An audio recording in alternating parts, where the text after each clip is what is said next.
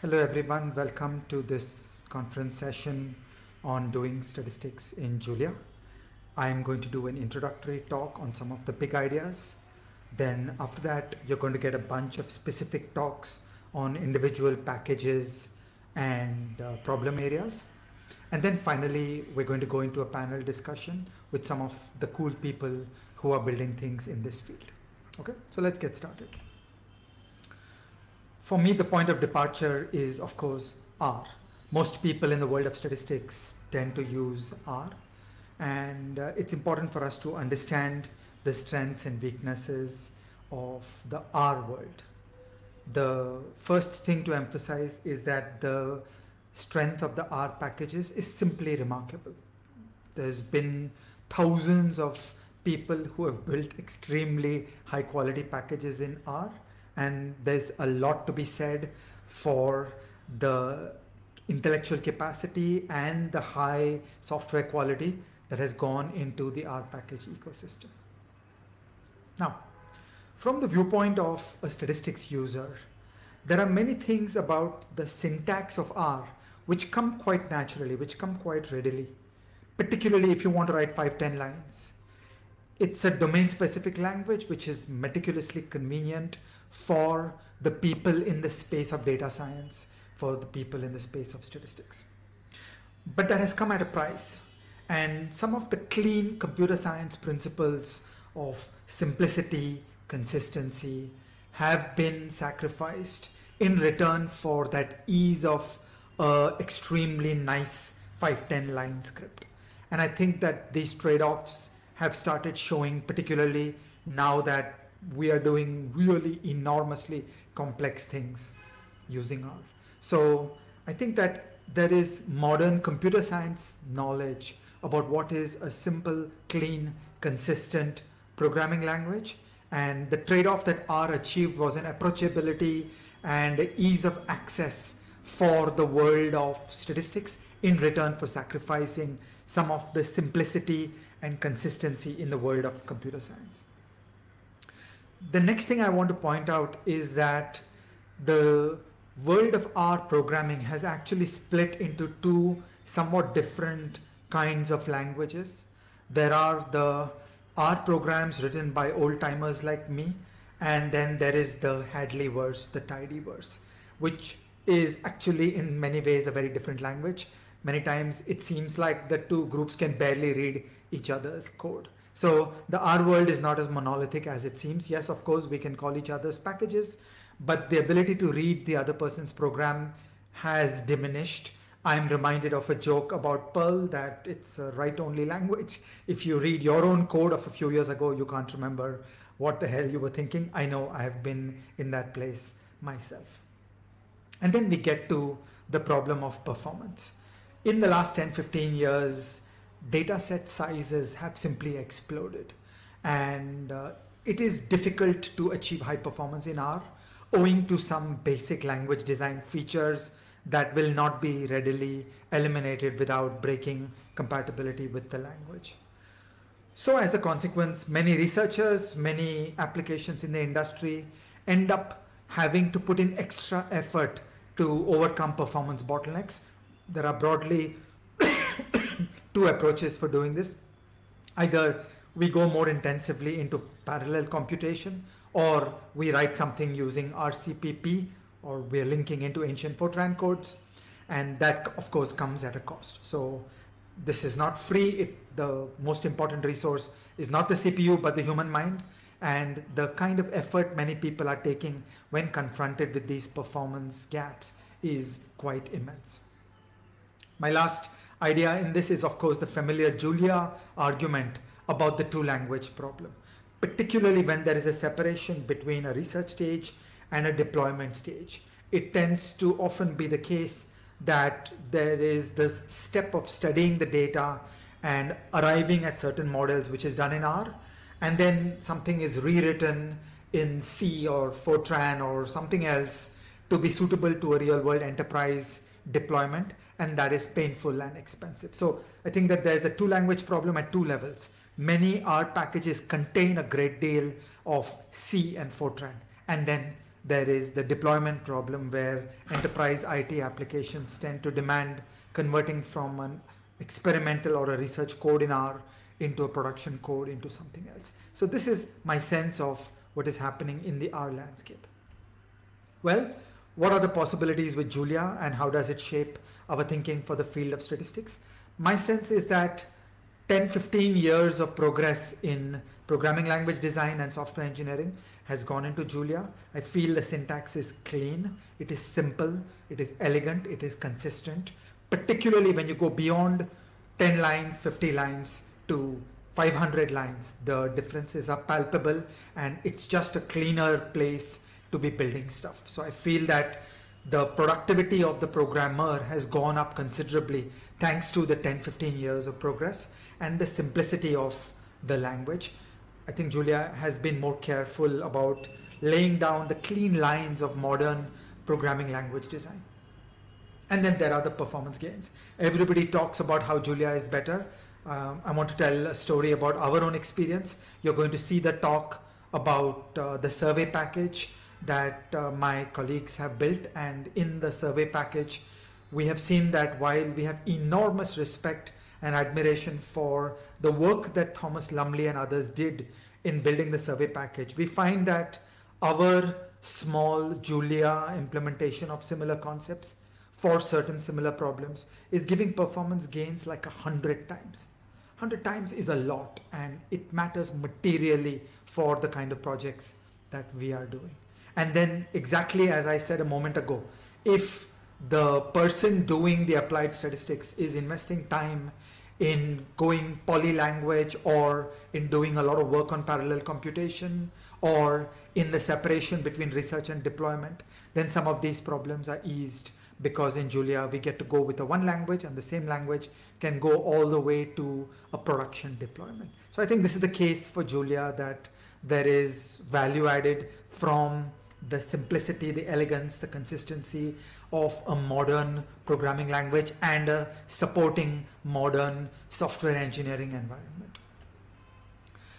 In my opinion, the single place where the greatest translation of this promise of Julia into a living reality has taken place lies in Bayesian computation.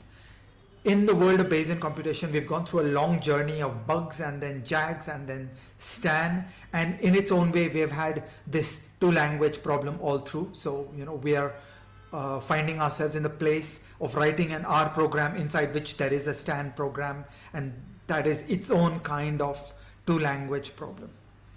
And there was a natural opportunity to make an all Julia workflow, because Julia has the modern computer science through which the Bayesian model can be written in pure Julia.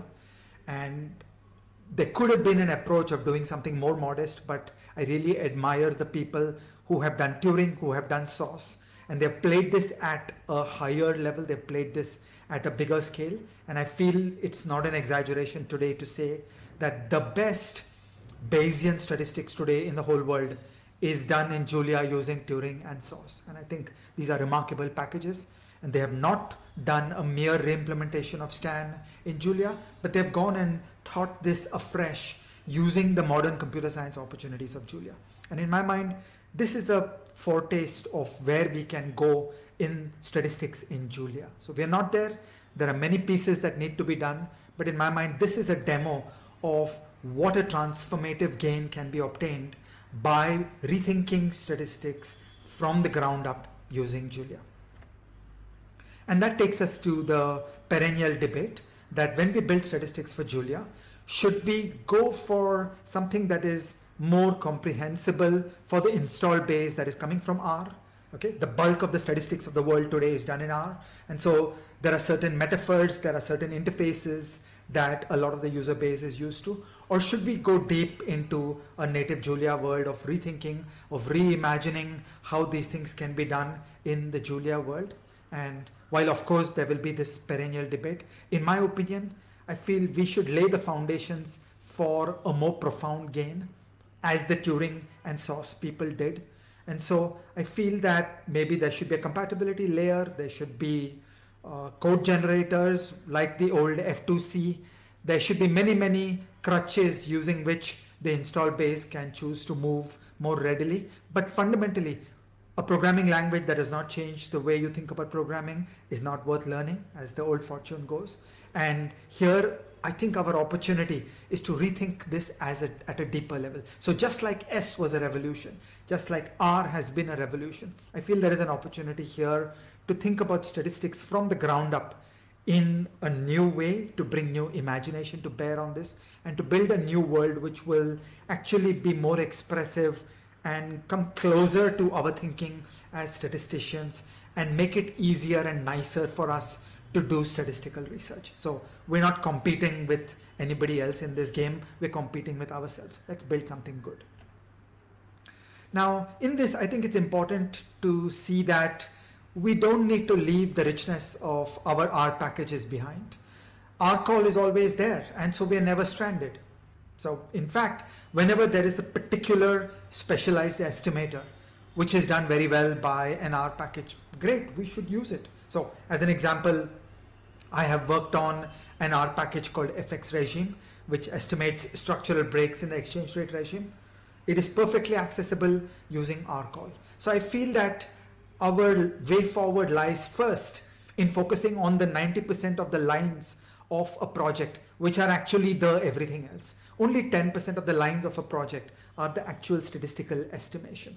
So our focus should be on the foundations, the data structures, the expressivity of the syntax, how we hook up to databases, how we connect into maps, the whole complexity of handling data, managing data, manipulating data, which actually eats up 90% of our time and effort and lines of code. These are the key choke points.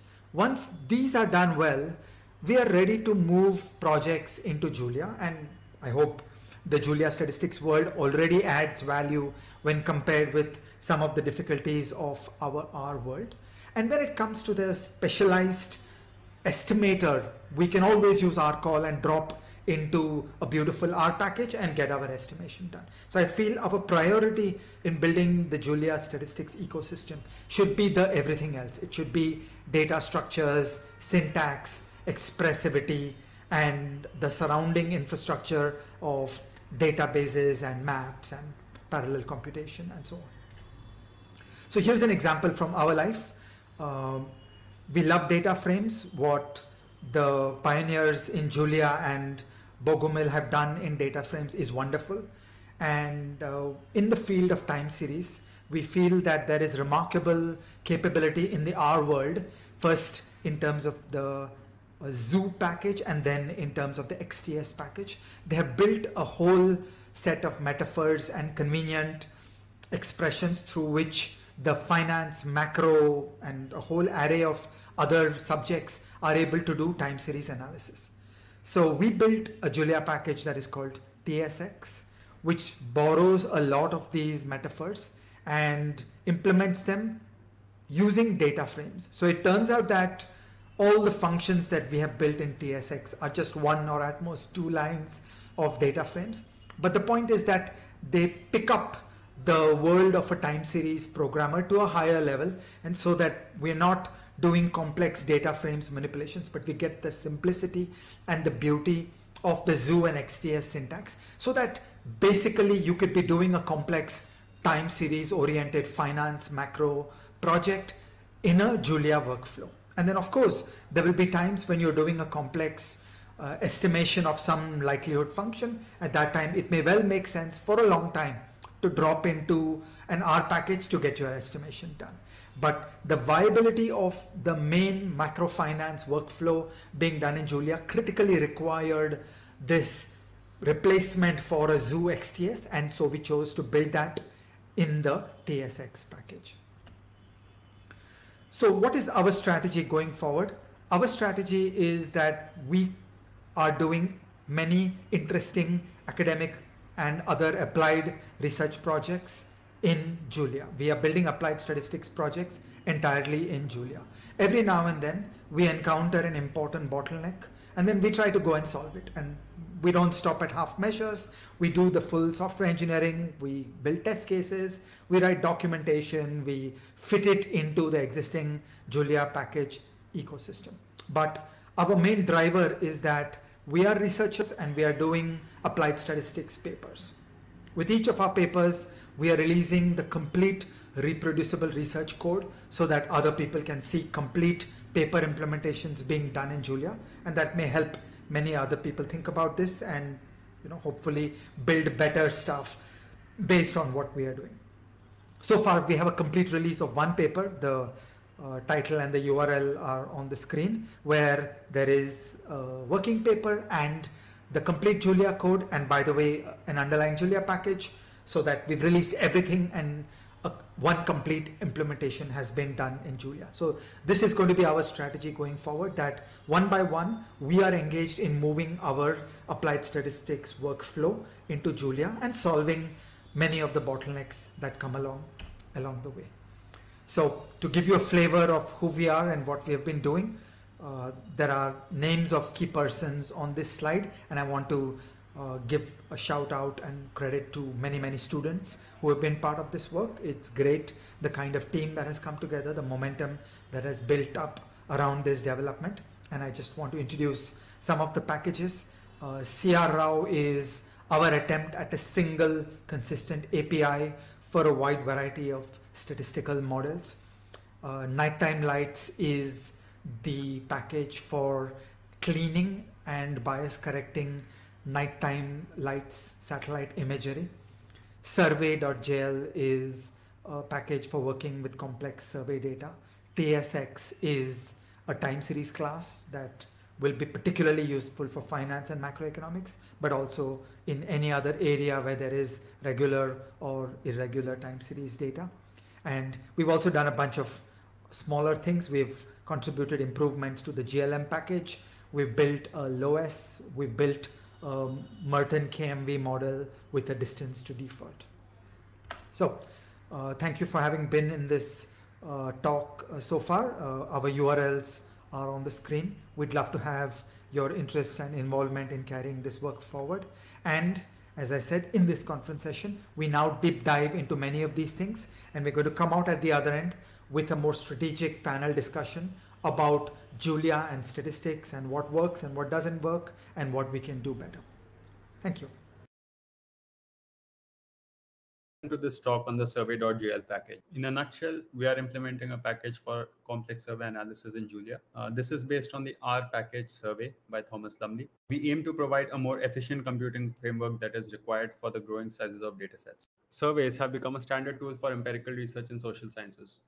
They've also become an important tool in market research in the industry. Complex surveys involve sophisticated techniques such as stratification, clustering, unequal probability sampling, or sometimes a combination of them. One of the surveys that we study at XKDR Forum is the Consumer Pyramids Household Survey. The survey is executed since 2014 by the Center for Monitoring Indian Economy.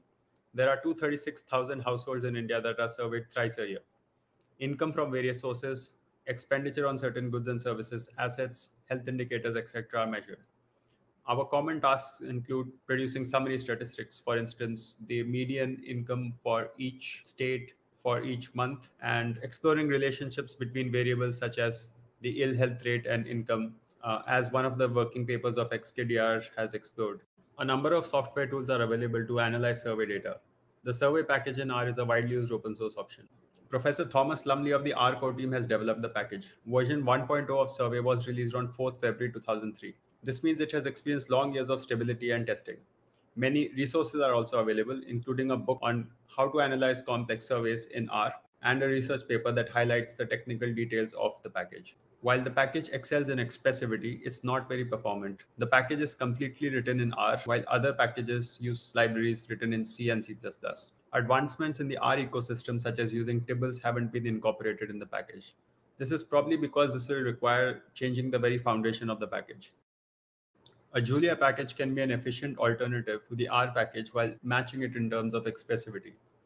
Just a line-by-line translation of the code from R to Julia will result in a faster program. The performance can be further improved by exploiting the advancements made in Julia through various packages such as group by and combine and dataframes.jl. There have been attempts at implementing a package for survey analysis in Julia. I have mentioned 2 of these in the footnote. These haven't really materialized. However, it shows the interest on this topic in the community. As mentioned in the introduction, we are building a package in Julia for survey analysis based on the survey package in R. We will keep the API of the package as similar as possible to the R package, while the internal code will be completely different. It will be in a Julian way and exploit features such as group by and combined. We endeavor to achieve the following. We want to provide all the methods of the survey package in R, but in a more efficient way. We will provide a documentation that includes information on transitioning from R to Julia, and that will be illustrated through the examples that are provided in the survey package of R. The package will have numerical tests, including the cases that are there in the R package. And finally, we will have the cutting edge features of Julia, such as probabilistic programming. That's a lot for the future. Right now, we have implemented only a very small set of functions, mean, quantile, total, and generalized linear models. And a lot of stuff can actually be done just on the basis of these. As an organization, our primary objective is to do research. We will use this package to do research, and that ensures seriousness about the quality of the package and the correctness of the results obtained through it. If we obtain a result through it and that gets published in a paper, we will take full responsibility for that. At the same time, we feel that making it open source is necessary because it brings transparency. If there is any problem in our research, people will be able to find it out and point it to us. We will be happy with the criticism that people give us, and perhaps the help that they give us to improve the package, which will improve our research. Now I come to the second part of this talk. I will show you the R and Julia code side by side. I'll compare them in terms of expressivity, accuracy, and also perform benchmarks. So on the left, you see a Julia REPL, and on the right, you see an R session. So now we will load the libraries. In R, you would do library survey, and in Julia, you would say using survey, but with a capital S. We load the sample datasets that are provided with the package. Data API loads the API dataset. This includes 5 datasets, and we will use the API stat dataset. In Julia, it's the same syntax, data parentheses API. And again, you have all the API datasets, and we will use API stat dataset for this tutorial.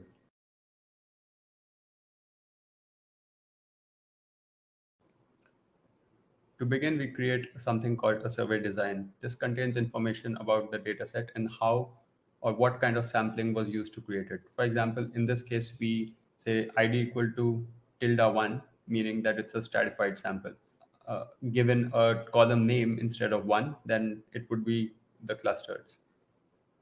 Then it also contains information about which column contains the weights. It can also be probabilities. You can mention either of them, and you can also provide a vector for these instead of a column.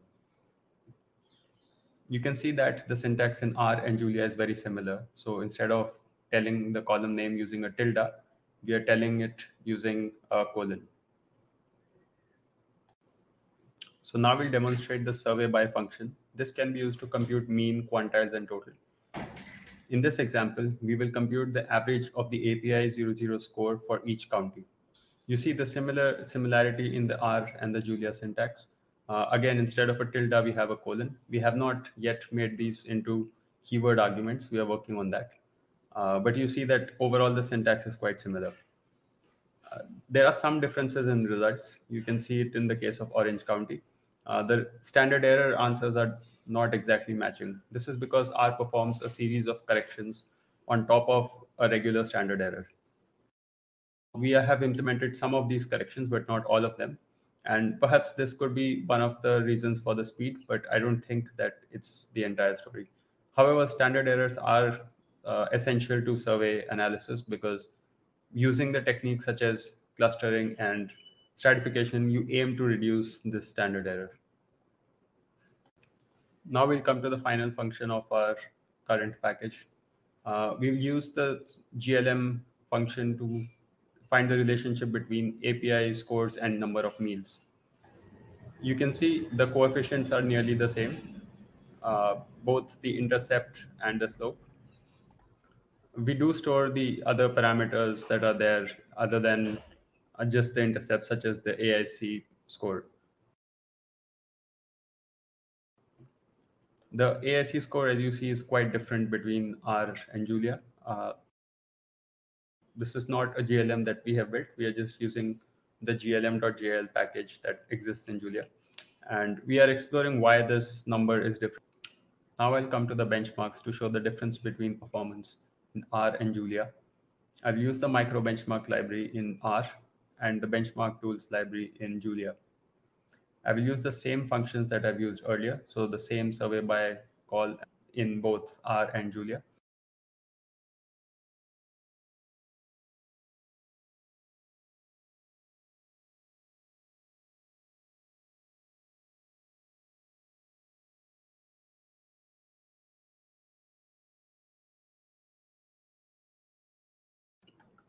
I believe the median time is about 350 times less in Julia. But now I will increase the complexity a bit. Instead of just grouping by the county name, I will group by two variables.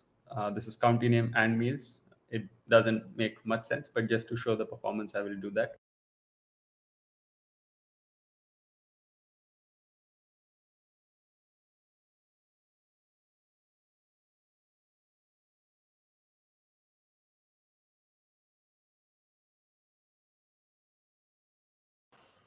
So Julia seems to be a lot faster, and it seems even faster when you're grouping by multiple variables. This is probably to do with the group by and combine feature. Finally, I'm going to show you the benchmark for the survey GLM feature. I will use the same call that I had used earlier in the example. So the SVY GLM feature for this example is about 30 times faster in Julia compared to R. I thank you for watching this talk. The survey package is not ready right now, so I'm not going to advise you to try it out. We acknowledge the support from MIT Julia Labs for this project. We thank Carlos Parada and Jose Santiago for their guidance on this project through Google Summer of Code. And finally, we thank Ajay Shah and Mausam Datta for their very valuable inputs. Good afternoon and good evening. And my name is Vijay Evaturi. I am the co-founder at Pumas AI, a company that was formed about 3 years ago using Julia language as a core ecosystem. And today I'm going to be talking to you as an applied scientist. I'm not a developer, and I've extensively used multiple languages, and I am a statistician.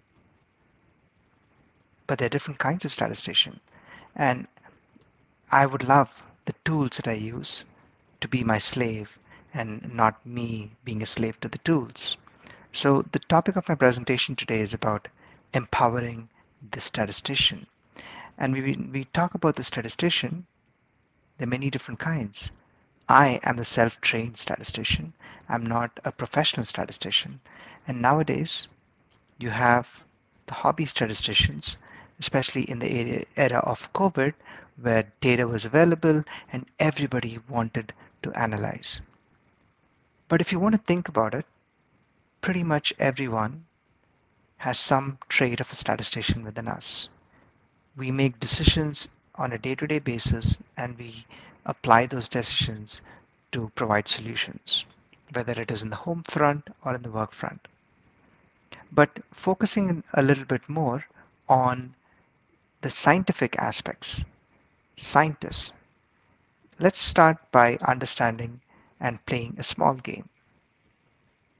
Could I ask you to identify the statistician in this?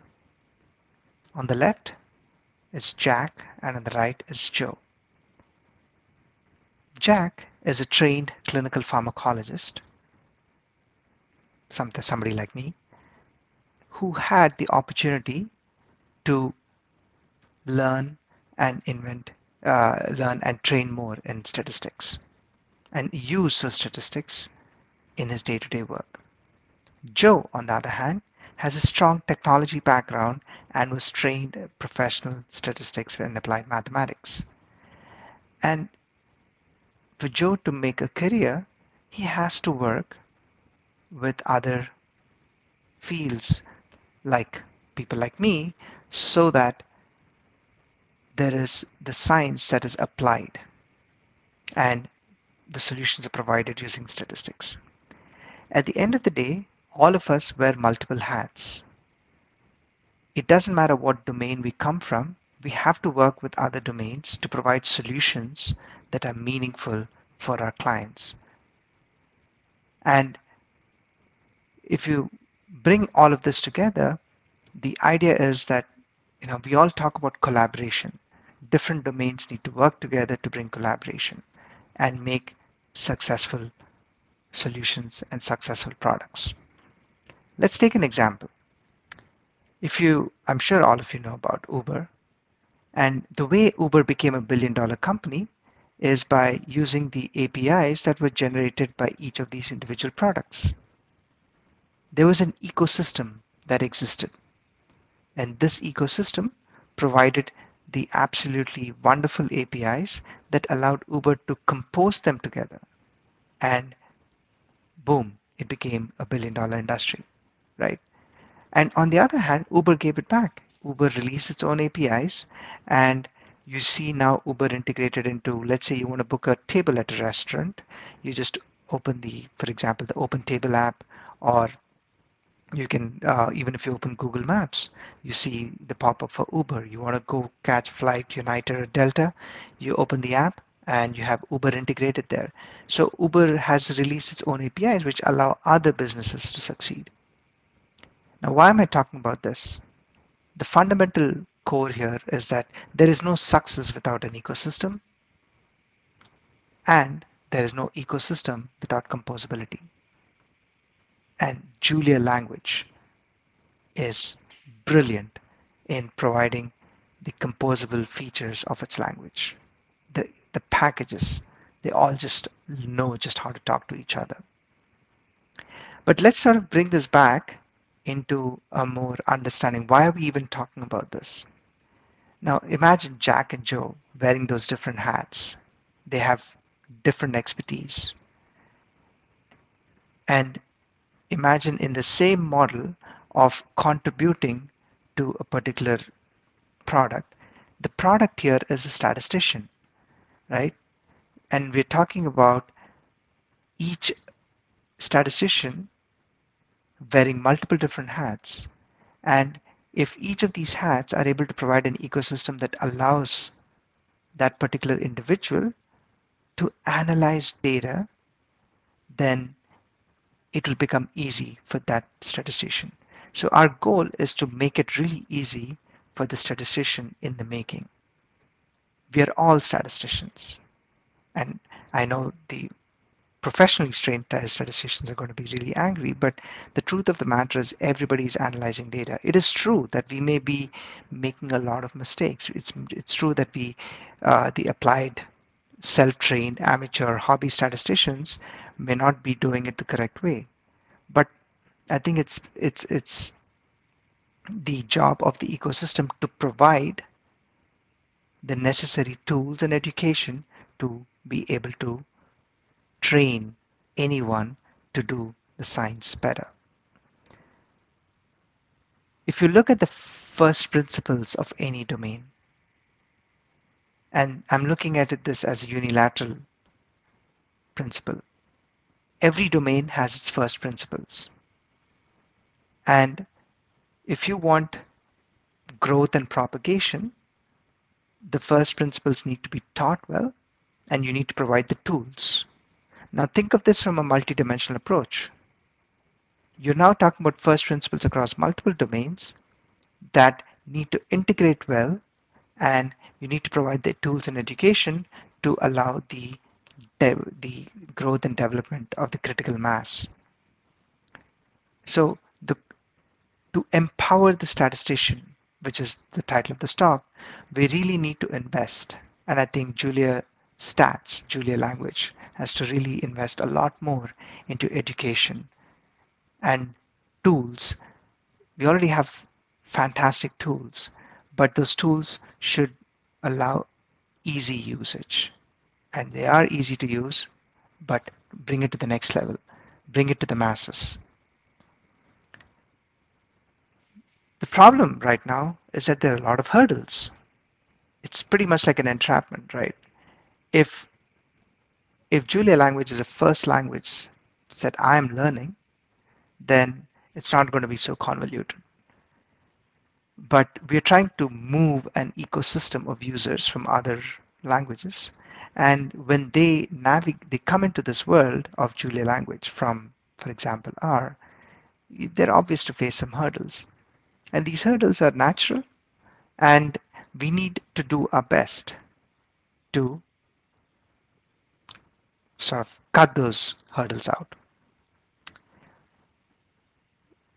From a natural perspective, we expect our analytical tools to be organized. I'm a clinical pharmacologist.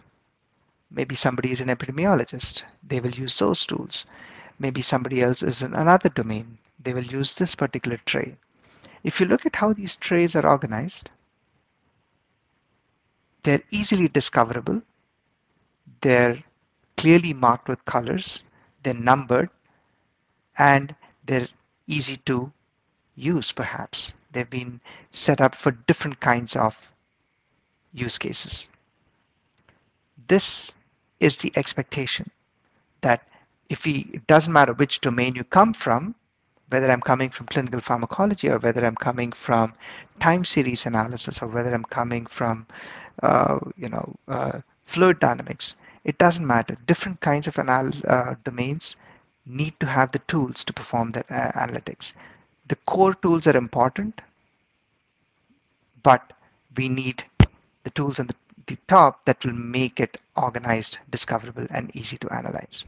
But the challenge right now has been, so far, across the other ecosystems, that these tools have been disorganized and not accessible. Maybe this is too bold a statement to make, but the fact of the matter is we need more organization, education, and tooling to allow the growth of the critical mass.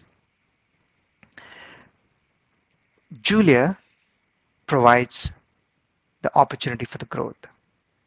It's composable. You can teach Julia as you learn the science. You can teach Julia as you learn the math. And the problem right now is that especially with the statistics ecosystem, it's a relatively small user base. And the Julia way of programming has an on-ramp. So people coming from other languages strive to do the Julia way of programming. And the beautiful part about this community is that, scientists are very helpful, especially if you go on a discourse. They're very, very helpful and help you get along. We need more of this. And obviously the challenge about time to first everything. I know it's considerable amounts of improvement that has happened over the way, especially with the ability to have the binary builders and system images that have really helped even us at a company like Pumas AI. So there are pros, and we need to build on these pros. And the easiest way to build is through providing world-class educational material. We need to document the packages and train the domain user and not just the next developer who's going to use your package. Yes, you should provide your APIs for other package users to use it, but we should focus on the end user. And the end user of your particular package can be from anywhere. The classic counter to this is that, well, they're developing the packages for free. We need resources to be able to do this. Absolutely, this is a challenge, and companies like Pumas AI and others are helping and we are ready to help in any way that's possible.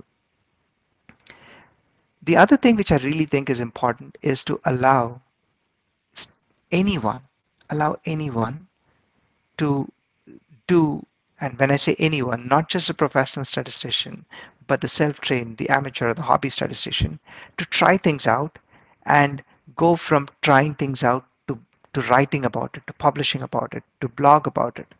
We need more presence in the community. And I think the tools to facilitate going from doing a simple analysis to publishing it online should be, the friction should be close to zero. Imagine me having to now learn how to spin up a server and do an HTML blog. I mean, it's beyond 90% of the population. So we need to make it easier. And lastly, we should incentivize more programs to teach Julia as a first language and statistics tool. I think this will happen over time. This is already happening at the university that I'm involved in, and I am pretty sure there are a lot more universities that are coming up. There are excellent books that are being released, and I think we are on the right path. We are at a very opportune time, and we need to empower every statistician and take it to the next level. We have the opportunity to innovate, completely change the mindset and say, let's build the next generation, and the crowd will follow us. The current generation will also follow us. So in closing remarks, I would say that we need to strive to empower every statistician, whether they're a completely professional statistician or self-trained like I am. I think at that, if we can achieve that, that is what will allow the growth of the Julia statistics ecosystem. Thank you, and I hope to hear back from all of you. Bye. Very much for giving me the opportunity to speak in JuliaCon. In this talk, I'm going to talk about CRAW, a new package, a single API for diverse statistical models. Many statistical models can be trained in Julia, and diversity of the model ecosystem is steadily improving. Drawing inspiration from Zelic package from the R world, the CRAW package gives a simple and consistent API to the end user. The end user faces the fixed cost of getting a hang of this once, and after that a wide array of models and associated capabilities become available with a consistent syntax under the umbrella of CRAW. We hope others developing statistical models will build within this framework. Let us consider a simple linear regression. So we are considering this empty cars dataset where MPG is miles per gallon, HP is the horsepower of a car, and WT is the weight of the car, and I want to predict miles per gallon as a function of horsepower and weight, plus some error terms where error follows normal 0 sigma square. A likelihood model will follow an effectively multivariate normal with alpha naught plus x beta, where alpha here is essentially my beta naught, and x beta will consist of beta 1 and beta 2, and x will consist of HP and weight. So here in this CRAW we have this simple macro at fit model, which basically models the MPG follow HP plus weight, and then we have taken this data set, empty cars data set, from our data set. So DF contains the empty cars data set. So you provide the data set and then you just tell what model class you want to fit. Let's say linear regression. So you just say that, and then if you run this, it will give you the linear regression estimates. Yeah. So the intercept coefficient estimated, standard error, t-value, p-value, and the 95% confidence intervals, you can get it from here.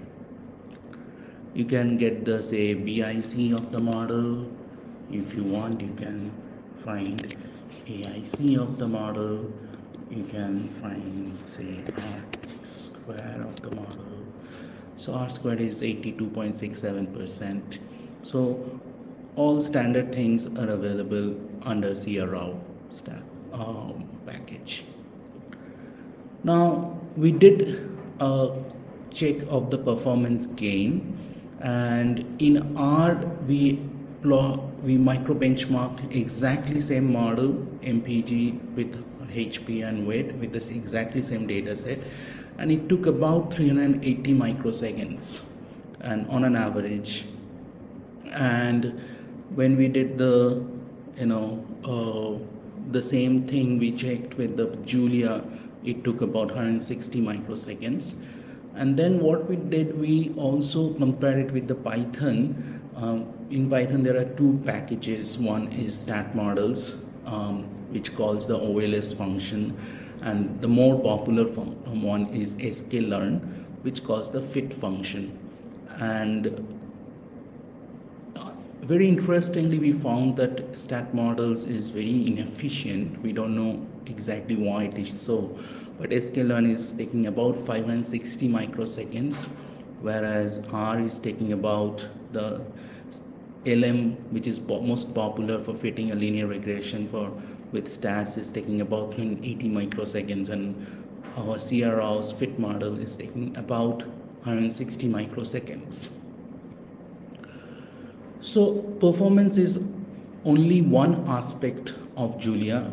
As a statistician, I feel strongest feature of Julia is you can write your own code the way you write your mathematical equations, and that becomes very useful when we do Bayesian linear regressions. So if we want to model the Bayesian linear regression with, say, Rich prior, which is also known as conjugate Gaussian prior or equivalent to L2 norm penalty, then all you have to do, just this is your prior. As if it is on my board, I have to write typically that, okay, these are my hyper prior parameters, and V is follow inverse gamma H, sigma follow inverse gamma H0 P0, alpha follow normal distribution with 0V sigma, and beta follow normal distribution 0V, and Y follow likelihood multivariate normal with alpha plus x beta comma sigma. Now I write these equations on the board. The advantage is in Julia this code actually works and run. So what we have done in here, that you don't have to even you can do this in Turing. You can literally in the Turing.jl package, you can write the way you write in the board, you can write it in the Julia, and that runs, and that implement the Hamiltonian Monte Carlo or quantum Monte Carlo, and then it gives you the results. For us, what we have done, we have used Turing as under the CRO. So basically CRO is calling Turing to implement the Bayesian linear regression. So if you look at everything else is exactly same. So the model is MPG going to fit HP plus weight with the data frame as the where the data is stored, and linear regression. So if you don't put this is, if you just give this much, then what happens is it fits a simple linear regression with OLS method. You see it is fitting a simple linear regression with OLS method. But now if you, instead of just after that add prior reach, so immediately CRO would know that, okay, you want to fit Bayesian linear regression and with reach prior, so it will, instead of calling OLS, it will call the Hamiltonian Monte Carlo using Turing, and it will run the model in that way. It took about 0.02 seconds, and now if we run so what we are seeing here is the parameter statistics. Though it has, by default, it has simulated 10,000 samples, Markov chain Monte Carlo samples. These are the posterior mean and the posterior standard deviation, and R hat for all the parameters is very close to 1. So that means the MCMC has been converged, and this is the kind of 95% credible interval for the coefficients and the parameters. And so if you plot the chains, then so you can see that mostly this sigma has converged. I mean, it's nicely, the mixing is very good, and so this is pretty much, and all the like beta 1, beta 2 and the alphas, everything is there pretty much. All right, so then what you can do, you can fit also the lasso penalty on the L1, or sometimes known as the Laplace prior. So Bayesian linear regression with the Laplace prior. So everything will be the same, like I'm taking inverse gamma on the scale parameters, and on the coefficient, instead of normal, I'm taking Laplace prior, and rest of the things are pretty much same. So now the changes that you will have, instead of reach prior, you just mention here Laplace prior, and that's it pretty much. Rest of the things will just follow the same way. Plot the Bayesian chain. So it's just like almost all the chains have converged very nicely. If you go back, you can see that it's actually implements the Turing package. If you can see that actually it is calling Turing package, and it is actually HMC, Hamiltonian Monte Carlo methods there. They're implementing Hamiltonian Monte Carlo. So the convergence I have seen for even quite complicated model, it's very stable, and Turing is doing fantastic work in terms of fitting Bayesian models, and we are taking full advantage of Turing in CRO. So you can ask me that if I have Turing, why I should call CRO. So CRO is for the people who are not well trained in, say, Bayesian computation, but they are like practitioners, scientists, applied economists, and biostatistician, who are not very well versed with the Bayesian computation, who does not want to write their own Bayesian MCMC or HMC. So they want, for them, some standard models are being given. We are going to give them a standard Bayesian models as a part of CRO. So they just call this fit model, give the model whatever model they want to fit, whatever data set what they have, whatever model class and whatever prior they want to use, just mention that, and rest of the things will follow on its way. So that is what we are thinking in terms of implementing CRO.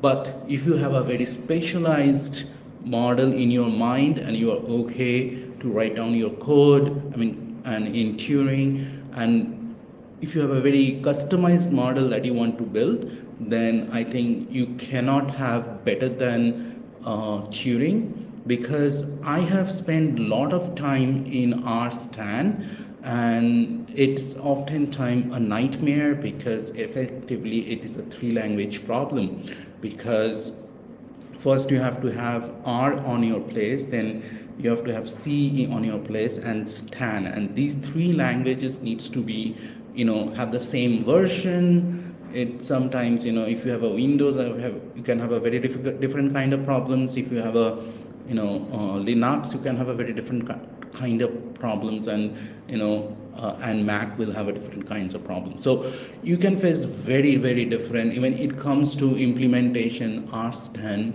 works fantastic, but in terms of speed and implementation, but in terms of generic implementation, Stan can be a bit of a nightmare. Compared to that, my experience is Turing is far more seamless, just works like this without any hiccups. So I am very recent convert, I would say, from R stand to Julia Turing, and we are taking the full advantage of Julia Turing in the CRO. So this is what we are seeing there. Now, what are the list of the models that CRO can solve? As of now, it can solve linear regression, logistic regression, Poisson regression, and negative binomial regression. For each of these four models, we implement the following methods: the likelihood methods, or the often known as frequentist method. Among the Bayesian methods, you can implement Rich prior or Gaussian prior equivalent to L2 penalty, Laplace prior or Lasso or L1 penalty, Cauchy prior, T-distributed prior, and uniformly distributed prior. So these are the things as a part of the current capability of CRO. For example, if you want to fit, say, logistic regression with the logic link. So from the Zelig dataset, we are taking the turnout dataset, and we are just calling fit model. Here is the model, vote as a function of age, race, income, and education. Dataset name is turnout. Here you can see this is the turnout, and we are calling logistic regression with logic link. So if you just run that, and then if you just run that, here is your fit. So this is what you are seeing is just frequentist fit of logistic regression. Now if you want to play around with the link function, instead of logit link, you can try probit link. So all you have to do, probit, you just write it here, probit, and run it, you get your probit link implementation. If you want Cauchy, you just change it, you get the Cauchy. If you want C log, and you get the C log implementation. Now if you want to fit the logistic regression with a logit link, so you just mention it here, the same model but with Rich prior. All you have to do, just mention Rich prior here. Previously, in the previous implementation, there was no prior here. No prior, then it will implement likelihood method. But if you have a prior, it will implement MCMC method immediately. It will identify that problem, and that, okay, you are looking to fit a prior, means you are going into the Bayesian version, and it will fit a prior. It might take few seconds, but you can see that first of all I will check for the R hat, and you can see that all R hat are very close to 1, so that means all the coefficients has converged, and you can see the estimates. These are the estimates, and these are the standard deviation of the posterior standard deviation. And if you plot this thing, you can see that all the chain has converged nicely, mixing is very nice. So currently, what are the things that are under development for CRO? So right now we are implementing linear discriminant analysis, survival analysis, bootstrap inference, hierarchical Bayesian models, and Gaussian process regression. It is not possible for us to implement this without the great help from Professor Alan Edelman and Viral Shah, and of course a great team is there, Siddhant Chaudhary, Mausam, Ayush, Ajay, and Susan. All of them have contributed to the greatly from designing the package, from computing from a very basic things, cleaning up, tasting, everything was done as a teamwork.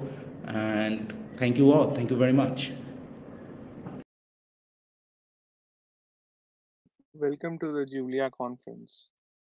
Proc GenMod in SAS and RGLM are two most popular modules in statistics, and both are in place since last 2 decades. GLM in Julia is comparatively new. We did some comparative studies in the beginning of the year 2022. Let us present some of them one by one. Two main aspects of a generalized linear model are distribution family and link functions. Let's see where Julia GLM is positioned right now. Except geometric distribution, almost all one-parameter exponential distributions are available in Julia. But geometric distribution is the special case of negative binomial distribution. So one can do modeling with geometric distribution indirectly.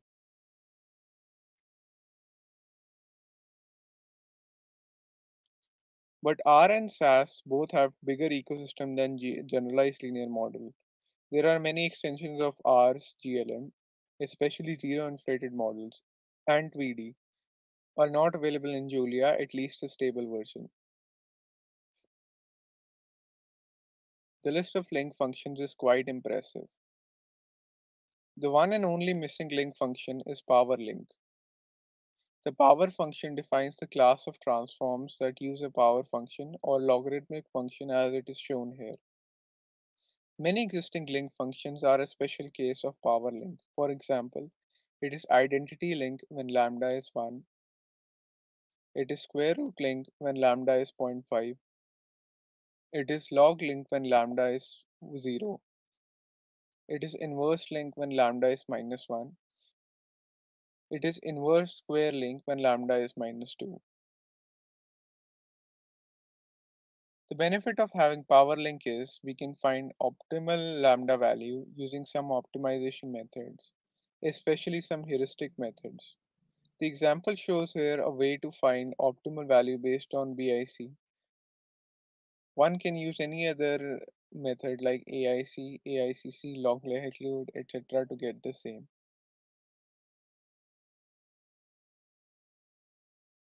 Now let us see how Julia GLM performs with some extreme data.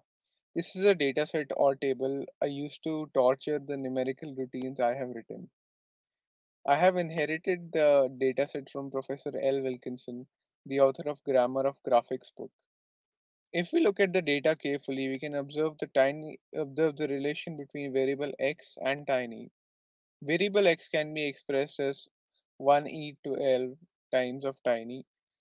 If we want to perform a linear regression with intercept where x is a dependent variable and tiny is the independent variable, like x equal to a plus b times tiny, then we should have 0 as the estimate of a and 1e12 as the estimate of b.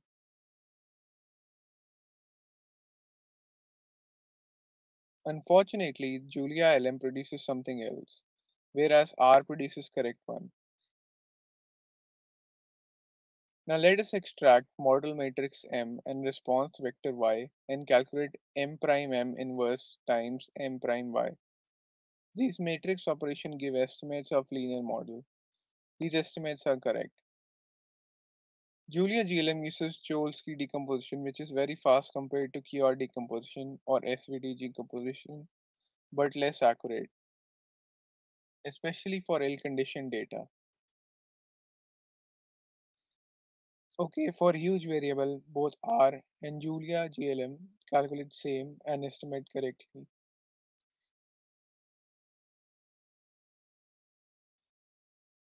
NIST, National Institute of Standards and Technology, archived a set of 11 datasets with corresponding linear model and certified estimates.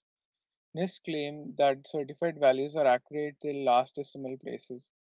We have tested both R and Julia LM functions with these datasets.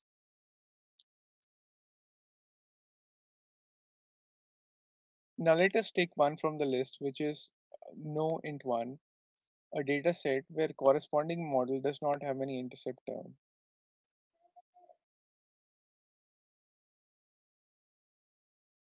We can see both R and Julia produce same estimates, and the estimates are matched with the certified value. In case of R squared, R matches with certified value, but Julia unfortunately produces a negative value. This has been corrected in the latest release, V1, version 1.8. Now let us compare the performance.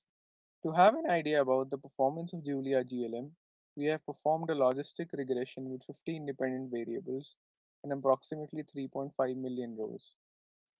We have tested the performance in Linux machine with these configurations.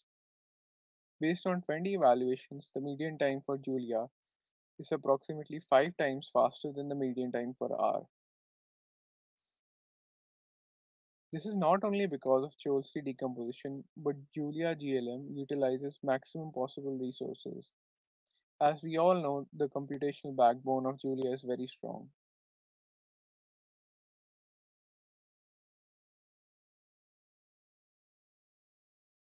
The following are our contributions to Julia GLM. We have added power link function and geometric distribution. We have corrected some functionality in GLM for models with no intercept so that it produces correct metric like R square. We have also tried to improve readability of GLM documentation. Right now, multi-collinearity is handled only in LM function using the keyword argument drop collinear. Still, GLM function throws an error if there is multi-collinearity in the dataset. We have raised a pull request to incorporate drop collinear feature in GLM function like LM function. We are grateful to the Julia Stat community, especially to Mr. Milan, for making these PRs successes.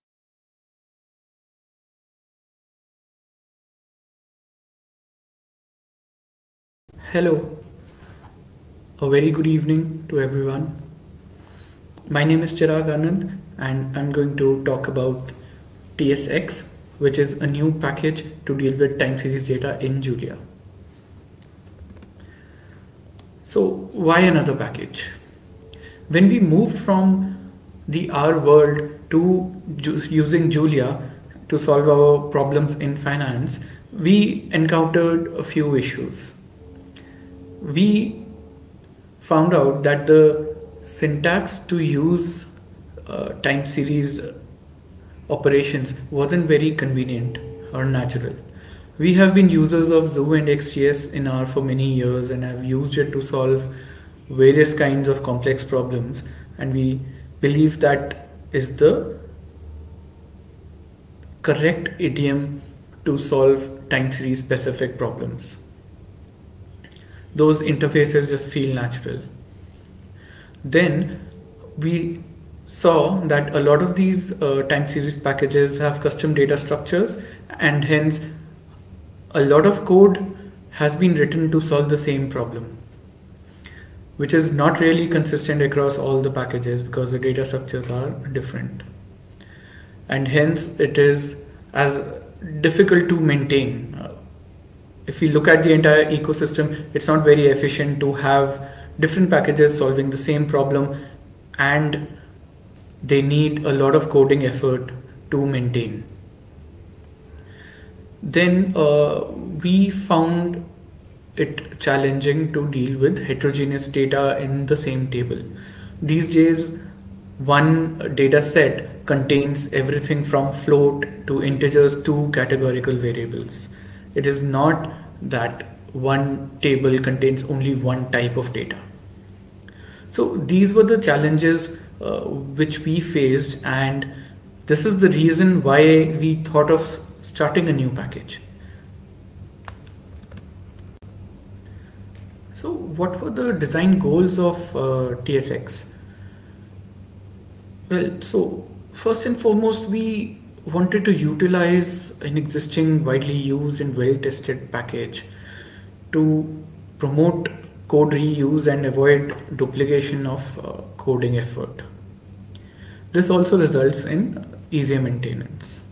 Then we wanted to handle heterogeneous types in time series data in one table more easily.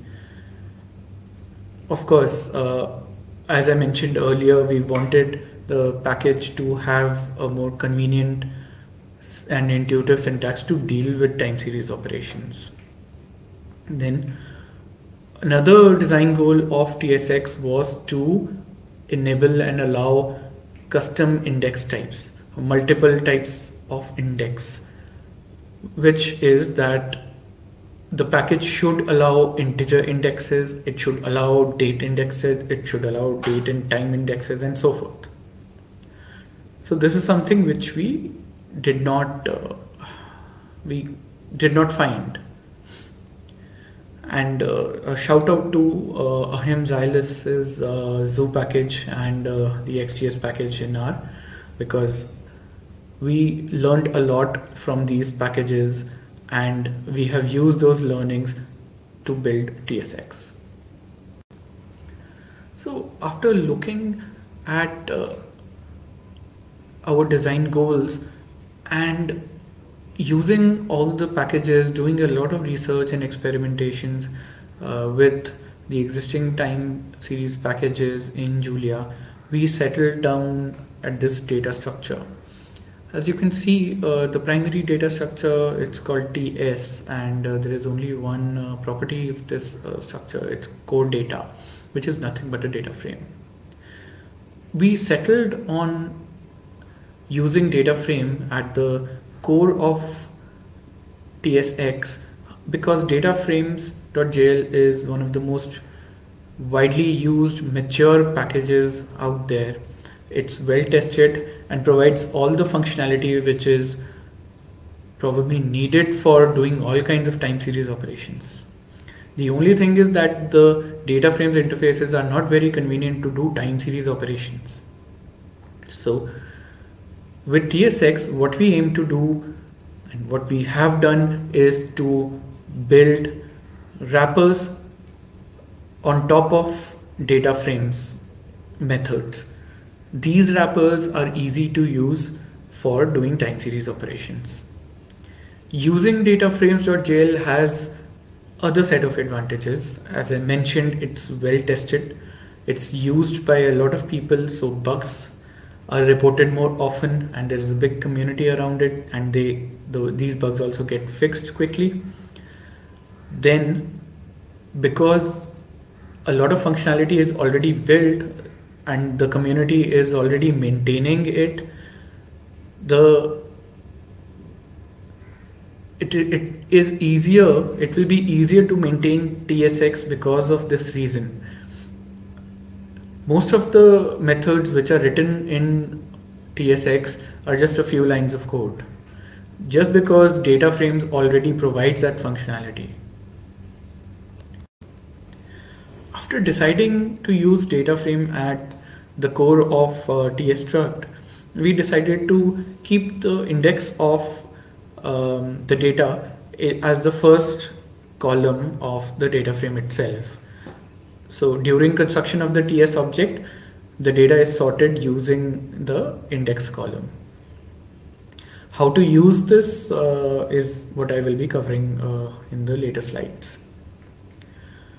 So the reason why the index was kept as a column inside the data frame was because it is much more convenient to use data frame data transformation operations if the index is part of the data frame as another column. As I mentioned, we've written wrapper functions over data frame transformation methods, and which provide a convenient syntax for time series operations. All the functionality provided by dataframes.jl comes for free, including the performance and robustness. Then another feature of TSX is that it provides easy conversion between TS objects and data frame, which enables use of functionality provided by many different packages, because data frames is really used by a lot of packages. And any package which supports operations on a data frame will support operations on a TS object also. Then the other advantages, another advantage of using data frame is that handling of missing data comes by default because data frame already handles it.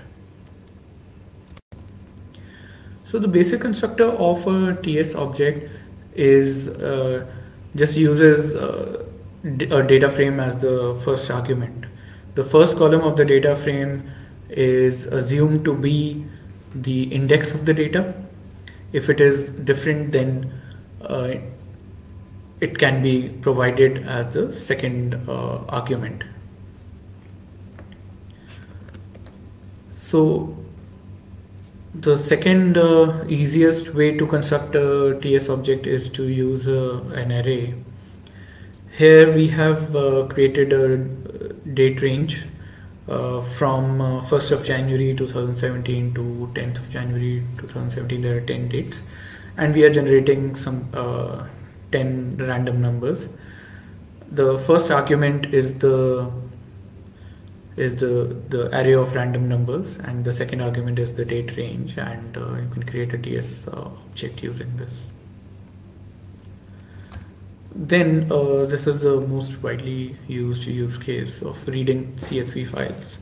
Now, as you will see, this is quite easy. It's quite easy to use to read in a CSV file and create a TS object out of it. Again, this functionality comes for free because there is already a sink for a data frame in the CSV package, and because TS structure only has data frame as its only property, so it's easy to convert from data frame to a TS object.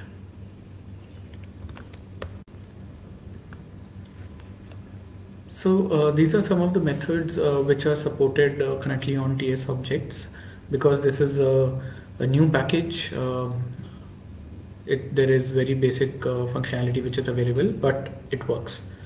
So we have the apply function, which can be used to apply a function on your data, and which can be grouped over a time period. Then we have a function to apply another function over rolling window of specified size. Then we have a function to join or column bind two different TS objects into a single object using index as the key. Then we have vcat or row bind operation, which can combine two TS objects row wise while matching column names. Then we have diff, which can be used to compute discrete differences over successive row elements. We have log to compute logarithm, lag and lead to compute lagging and leading series.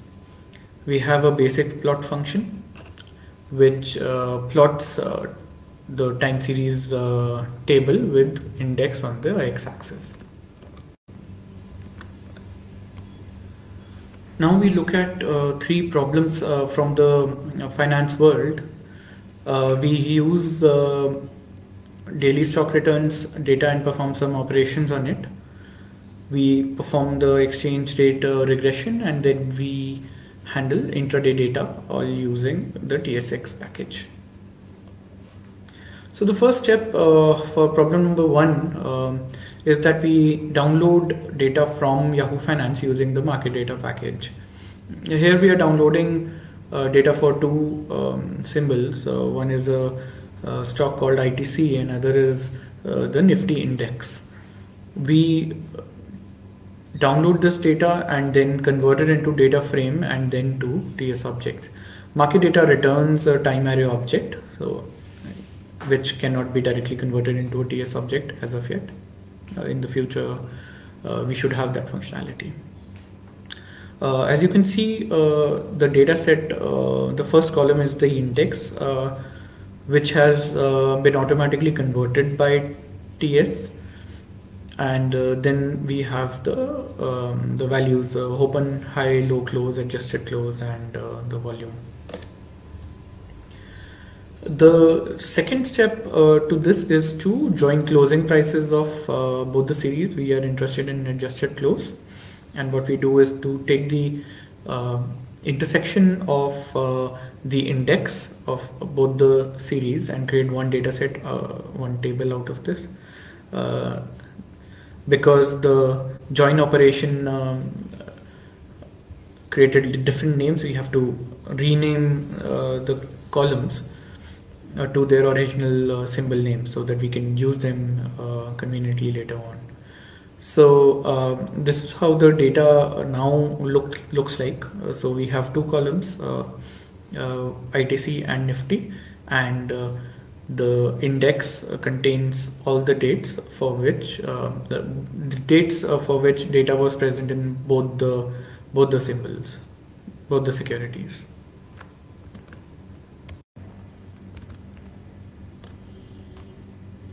The next step is to fill in missing values which may have existed in the original dataset or may have been introduced after doing the cbind or the join operation.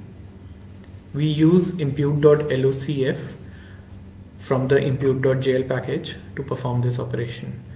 Since impute.locf doesn't directly work on TS objects yet, we are using the core data property of the TS object, which is the data frame, which is the underlying data frame.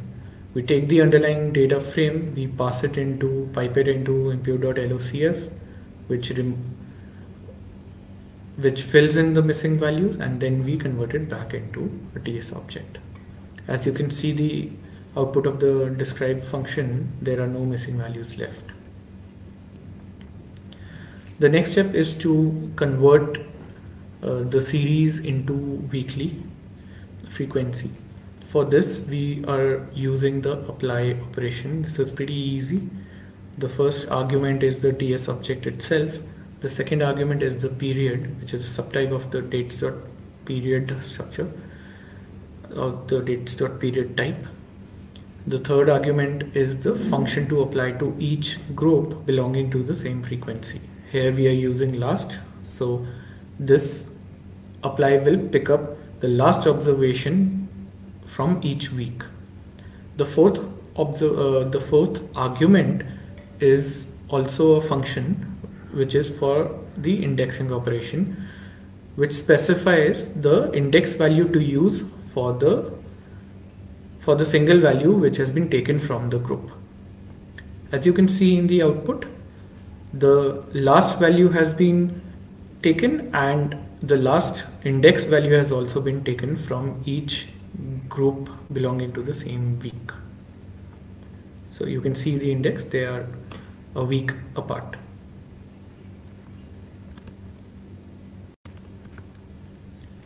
The next step is to compute log returns, which we do easily again by using the log function and then doing a diff over it. And as you can see, the log returns have been computed for both the series while maintaining the index.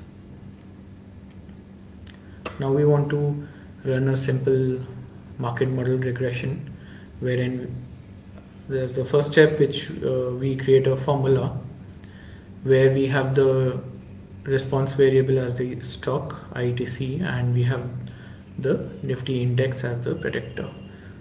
So we create the formula and then we use the lm function from glm.jl package to run this regression. Again, the lm function works on a table format which is provided by data frame. So we can directly use the core data property of the TS object to run this regression easily. We put in the formula as the first argument and TS returns core data as the second argument, and these are the results of the regression with the coefficients, the standard error and the 95% confidence bands.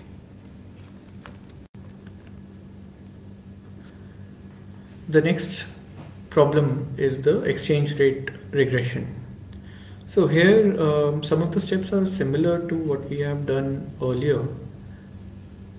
For example, we will be downloading the daily data for the currency pairs. We will be converting the series into weekly closed data and fill in the missing values. Then we will create log returns and do a simple regression. The next step will be to do a rolling window regression with a window width of 100 weeks. And then we extract the moving window values of a currency pair, coefficient and compute the residual standard deviation. Then we plot the results of this rolling window estimates. Again, we use a market data function to download data from Yahoo Finance. We download 5 currency pairs. Then in the second output you can see the structure of one of these currency pairs. There is an index. The data starts from 2003 till 2022. Second step is to join this data, join all the currency pairs into one object, and we again use the adjusted closing prices. Here we are using the inner join function from the data frames package because TSX currently, the join operation in TSX currently doesn't support joining more than 2 TS objects, but the join operation of TSX uses this data frame function only. So this is the output when we combine all the 5 currency pairs into one. Again, we have data from 2003 till 22, and we have 5 columns. We rename these columns because after the join operation they have been changed. Then we convert this object of adjusted closing prices into weekly data after filling in the missing values. This is again a simple operation of using code data, using the data frame of the TS object and putting it into impute.locf and then converting it back into TS object. Once we have the missing values filled, we use apply again, like we did it in the previous problem, to convert this into weekly data and take the last observation.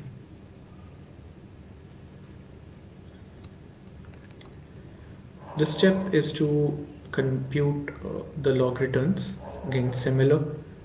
We do a diff log of the weekly closing prices and we rename it, and this is how the final data set looks like.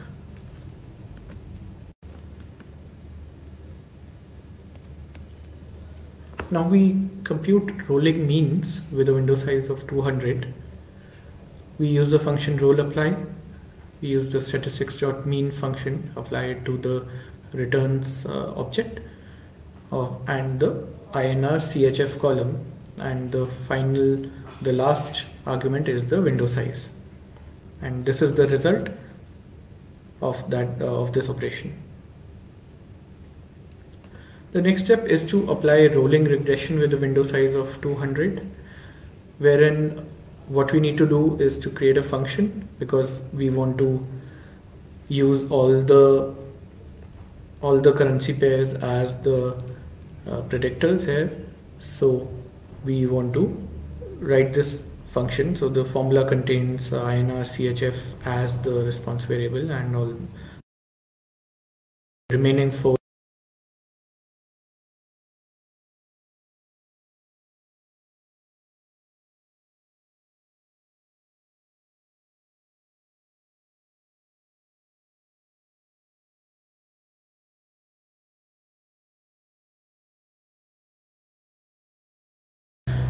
Now what we wanted to do really was to do a roll apply of this function on this object and just provide the window size, but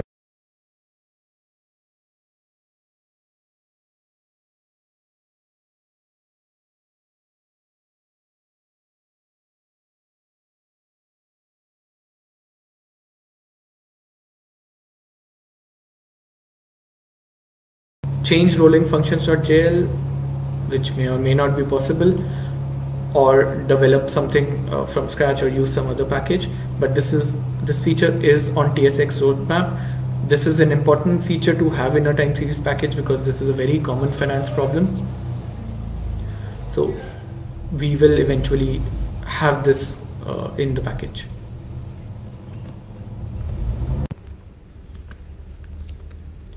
Now we come to our third problem of handling intraday data. Here we use two CSV files to read an intraday data, which is at a millisecond level. This is simulated data because we did not have access to real intraday data. This is the structure. There is the index, we have the price as the second column, and then we have the quantity. We have converted both these data sets into TS objects. Now the first step is to convert them into 15-second observations. For this we again use the apply function, but in the second argument we supply the second, which is a type defined in the dates package, but we supply it with the 15 as the parameter, which means every 15 seconds. Like 15 seconds is what second parenthesis 15 means. In apply, it means that the data will be grouped for 15 seconds after every 15 seconds. Each group will contain 15 seconds worth of observations, all the observations which have happened in those 15 seconds. The third argument is the function which we provide to pick the observations in each group. Here again we are providing last. It will pick the last observation of the 15 second of each 15-second group. The last argument is index at, which decides the value to be used in the index for the value which has been picked up from the group. Here what we are doing is that we are taking the last second of the observation, because our data is at millisecond level, but now we are converting it into second level, so the index values should be at the second level. And the last argument, this is the function, this is what it does. I'm sure there are better ways to do it, and we will work on this to make it much more convenient, and this is slightly more complicated expression to achieve this.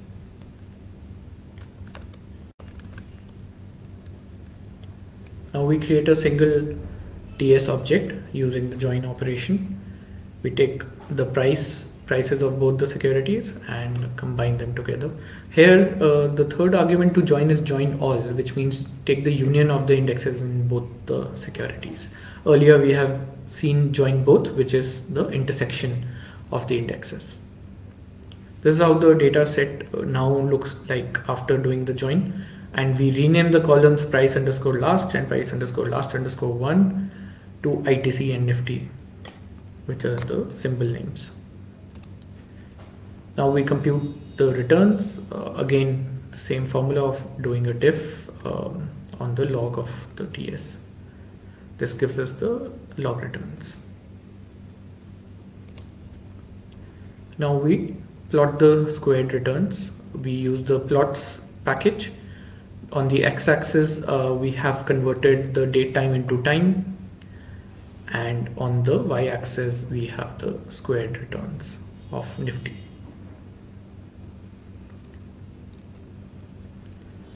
This is the regression bar plot. Here we have first removed all the rows which contain missings using impute.filter. Again, impute.filter doesn't yet work on TS object, but it works on data frames. So we are using returns.coData, the coData property, and we have specified dimension as the rows. The output of impute.filter has been converted into a TS object. Second step, we run a regression with ITC as the response variable and Nifty as the predictor. We again use the coData property to run this regression. We do a bar plot of with index on the x-axis and the squared residuals on the y-axis.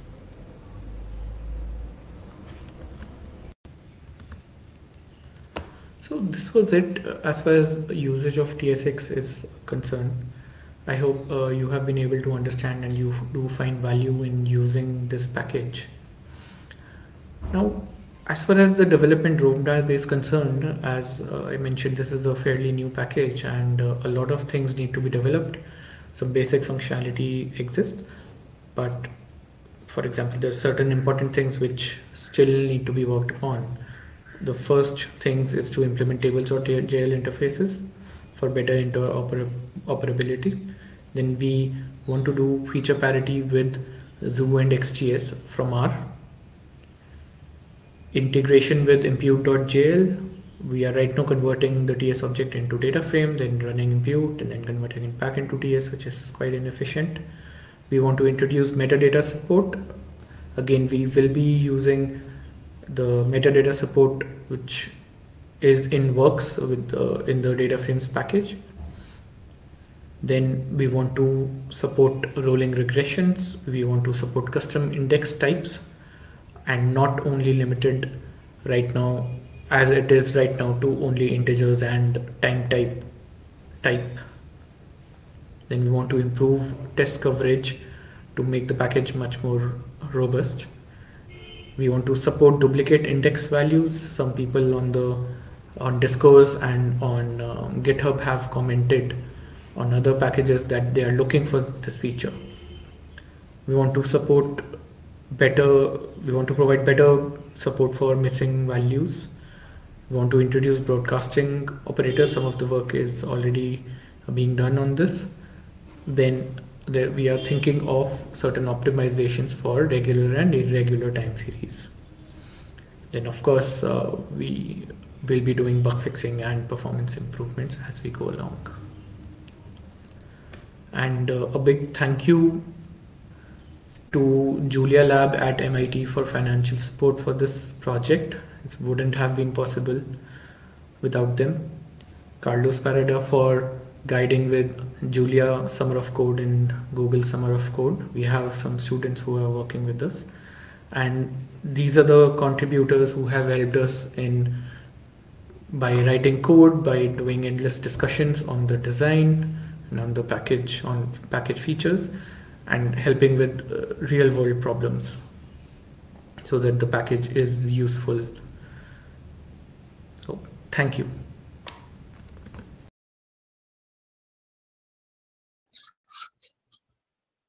Hello, everyone. Welcome to this conversation on how we will make progress on Julia and statistics. We've got a bunch of remarkable people here on this call. In the metadata of this video, you will see their profiles.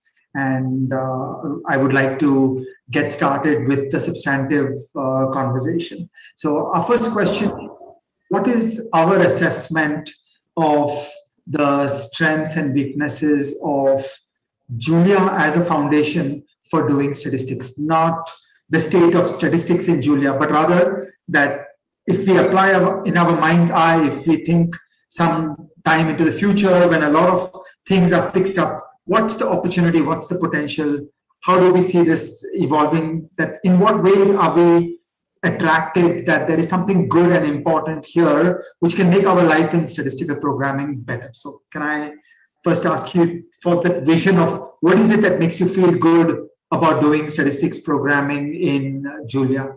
Professor Bates, can I please turn to you?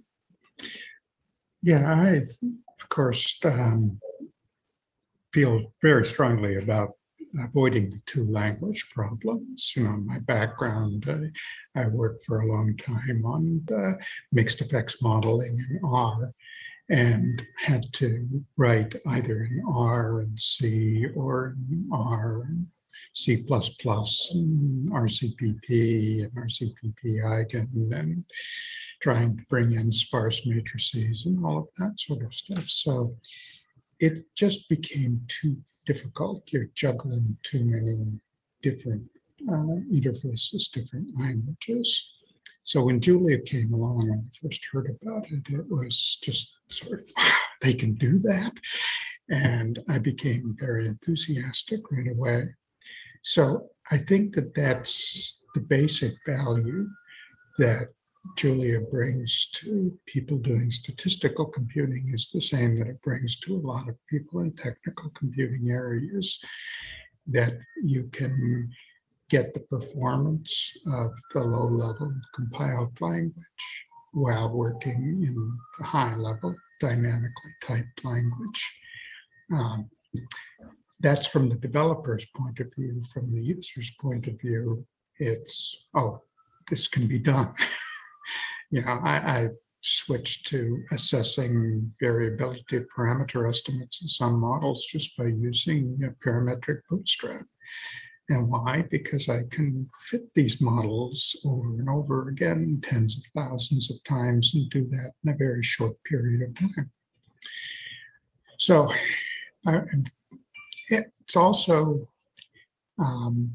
composability, the package system, the sort of zen of developing a Julia package is much more disciplined.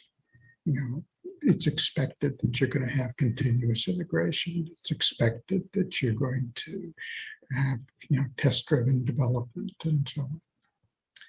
So all of those aspects make it attractive for long-term prospects. The difficulty is that you have to convince people that it's worthwhile learning something new. And that's always an impediment. You have to provide some sort of short-term benefit, which sometimes can be just, oh, this package exists there, which is where I think that the interface packages, rcall, pycall, JuliaCon from either of those is useful because it allows people to dabble their feet in the water and learn a little bit about the language. I'm still at the point where when I do some analyses, I fall back on R through rcall for doing the plots. I love what people are doing in Mach-E. I love the work on algebra of graphics. I'm better at using lattice or ggplotting. So when you need to get something done, having a familiar tool is very important too. So I see the long-term benefits as just, it's a very solid language. It's a language that's built on a very good foundation, but it's still being built. So you don't have all of the nice turrets and towers in the language at present. And that's going to appeal to a type of user who's more on the developer end than on the strict, I got to get this report out by 3 o'clock and I don't have time to learn everything that I need to know before then. Let me pass at that point. Somebody else can take over. No. So yeah, I think I agree with all that. Although one thing that I do want to note that I think makes Julia such a sort of an amazing foundation is just even for people who especially I guess for people who wouldn't have to learn something new because they don't have something old that they already know. So people for instance, I would probably not be a developer or working on statistics or programming at all if it weren't for Julia, because this is actually, it's like I am usually the kind of person who was a lot more interested in statistics or mathematics or applied modeling than I am in actually coding, and I do not know actually a lower level language like C++ or something like that, and then just being able to right away get straight into Julia and immediately be able to write like I'm used to in Python or R or something simple like that, and have it be actually usable for a package that I want to build instead of having to learn a completely new language is honestly, it's amazing. And I think that that's a great advantage of Julia, that we can get people in so quickly and help them get contributing to the package community so easily, when in the Python community or the R community, you would have to spend God knows how long first learning C++. Sorry, grew up in the R world. What has been your experience in the transition? Yeah, I grew up in the R world, and so I just started learning Julia in Jan 2022. So I'm just baby in that sense. I'm 6 months old in terms of Julia world. So what I found astonishing, I mean, speed is definitely because it's a native language. I mean, you're writing, you don't have to worry about the two language problem as Professor Bates mentioned. So speed is definitely something, but what really surprised me when I started using Turing.jl, like the way I can write the code, like I can when the way I teach Bayesian statistics in class, effectively whatever I'm writing on the board in the blackboard, that directly goes into my code and that runs. And that was like, wow. I mean, if I shows this to my students, they will be like, I mean, the way you write mathematics, that can be codified and that can run and give you the results. That is what actually like make me really, really interested about Julia. And I hope that going forward, the package I would like to develop will be have all those features of Turing.jl, because that is something, it's abstract, but it's absolutely beautiful, because the way you write mathematics, you can codify that in is something is just beyond me. So yeah, speed, I mean, maybe 10 years down the lane, there could be another language which will beat Julia. I mean, then there will be maybe in 20 years down the lane, there will be quantum laptop. I mean, there is no end in the speed. I mean, and we know this game. But the thing that really surprises me is that the way you can write you can code the language. That's really surprised me. And I'm all immersed in Julia for now, last 6 months. Vijay, tell us your thought process and decisions around this. Yeah, so first of all, thank you for this. One of the most important things that the two aspects I have two hats. I have an academic hat, and I also develop products that are commercially sold in Julia. So I want to give you both perspectives. I've been teaching R, and I'm not a developer. I've never been trained in any programming language, but I've been teaching R for statistics and everything that is related in pharma for the last almost 12 years, right?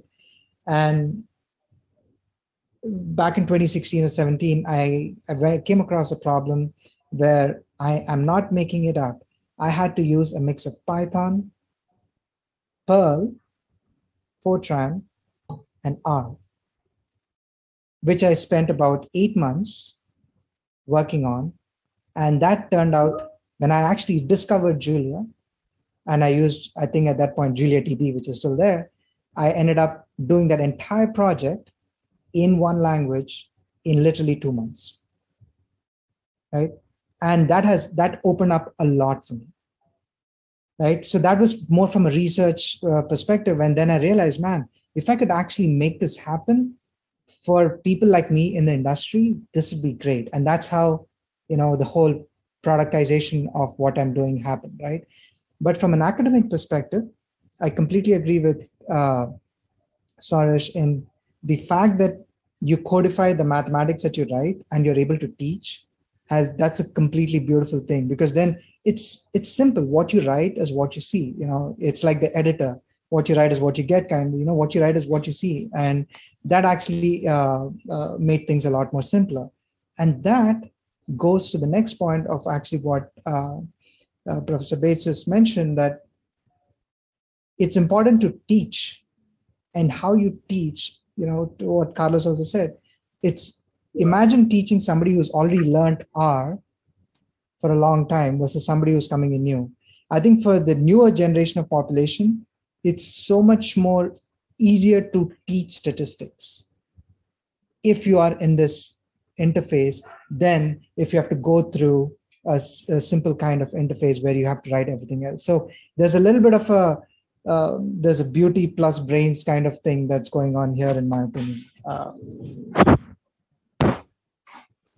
Bogomil, do you want to jump into this?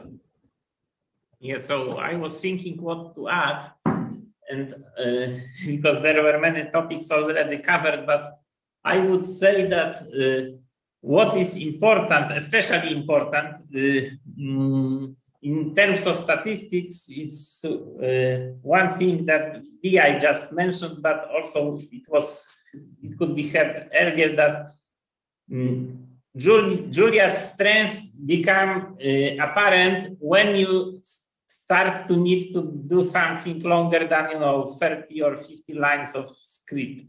So once you really need to develop a solution that is really a bigger project, not just a toy example, that you do on your class assignment, then you can see that the way Julia, in a sense, gives you tools, but also forces you to structure your thinking, allows you to be more productive in the long run. And this more productive, of course, part of it is performance, but I would say it's also just developer or statistician in the context of our discussion, performance in terms of how much you can pull off in 1 week or 1 month. And I know Python, I know R, I know everything, all those standard programming languages. As many of you also mentioned, every one of us work with different languages. But when I start a new project and I ask myself, which tool should I use to spend least time to get the result, then recently I always choose Julia. So because I end up, for example, deciding that what base Julia offers, not even speaking about the packages, but what base Julia offers is like a perfect mix of basic functionalities that you need to build algorithms around working with array-like data. And this is something you don't have in Python, you don't have it in R. Of course, they have functionalities that allow you to work with arrays, but this is always feels like kind of add-on to the language. Actually, in Python, it's an add-on. In R, it's inbuilt, but it's not convenient. In Julia, simply the set of choices, even in base Julia that was made, makes it easy to develop new things, or I would say in general, to implement algorithms. But, and the thing is that the biggest benefits of it you see when you need to do something bigger, because at least this is my perspective, that if I need to do just, read in the data and create a correlation matrix, then probably there is not big difference in which language you implement it. But once you start building something larger, especially that has to go to production later, then the benefits of Julia, I think, are quite significant. One thing I would like to add to Professor Bogomil's what he just said about performance. I totally agree with him. And having worked with R for many years, I mean, I have no formal training in statistics. My background is computer science. So I have I transitioned into R. It was a long learning curve to think about vectors and matrices as the base on which objects on which to perform. And then when again a little learning curve to migrate into Julia, as Sorry said, I'm also like a 6-month-old infant in this ecosystem. But what I did notice is in terms of let's say performance, is that Julia makes you think about performance of your code inherently. I mean, it's there, it's built like that. So for example, in R, I learned it over the years that there are things which you learn. So the memory, the garbage collection, about the memory, copy and write. You're working with data frames, you change one column, another data frame gets created, and how the garbage collection works. So all those things which you learn over the years. But here in Julia, what I saw is that even the Julia documentation mentions it very clearly. Even the generic interfaces are built like that to support in-place modifications of an object, for example. That is something which I just loved about the language, that the standards are in place to have that performance thinking, and of course thinking about the types that's inherently again built within the language. Yeah, but here, for example, if you mention this is something I, as a maintainer of data frames, I always have a challenge with this. What I mean by this is that we indeed expose, various possibilities, because you can copy data, not copy data, and you have full control of what you can do. But on the other hand, I always think, okay, so for expert, this is very good. But the question is, and maybe you can comment, when you were doing the transition from R, isn't it creating a kind of steep learning curve that user comes and sees, I have so many options, I don't know even if I need them, so why do I need to learn them? I guess for me, it was a little easier because I had faced those problems. And at one point, there was one project where I was working and was handling some 100 millions of transactions a day, that kind of data. And then you had to think about these issues. The data wouldn't fit into the computer RAM, and then you have like multiple computers. You offload the computation to different machines, and then your program crashes out of memory, and then you're thinking, okay, what is happening? Why is it happening, right? So, and that experience I felt sort of helped me. But I do think it could be confusing for somebody who's not seen this problem or had not had this problem or think about it. So yeah, I mean, I can think that, okay, why do I need to modify the object in place? Why can't I create copies, right? So that is obviously there. Can I segue into a next block of discussion? This is about the tension between building a Julia statistics ecosystem that speaks more native Julia, that is rooted in Julia idiom, that is rooted in the modern computer science that is in Julia, versus the objective of easing the transition path for people who are coming from R or coming from Python and are looking for something more familiar. Okay, there will always be that tension. And how should we approach this question? What are the right ways to make those trade-offs? Bogumil, you have often talked about the question of missing data. I feel that in the field of statistics, we've really got to have transparent, standard default handling of missing data all the time by the underlying tools without requiring overhead on the part of the user, because handling missing data in a certain sensible way, as is done in R, should really be in the infrastructure of a statistical programming system. So I can see how it was important for Julia to implement missing data in a certain way. And there are domains where missing data is viewed differently. But for us as statisticians, observations that have missing data is just completely normal and is a part of our bread and butter. So how should we build a world of statistics and language syntax and packages which are good for the Julia statistics world? And then how should we deal with this tension between the old user base of R and Python versus what is cool and elegant and high quality, what we can build for the next generation in Julia, while leaving some of the old users behind sometimes?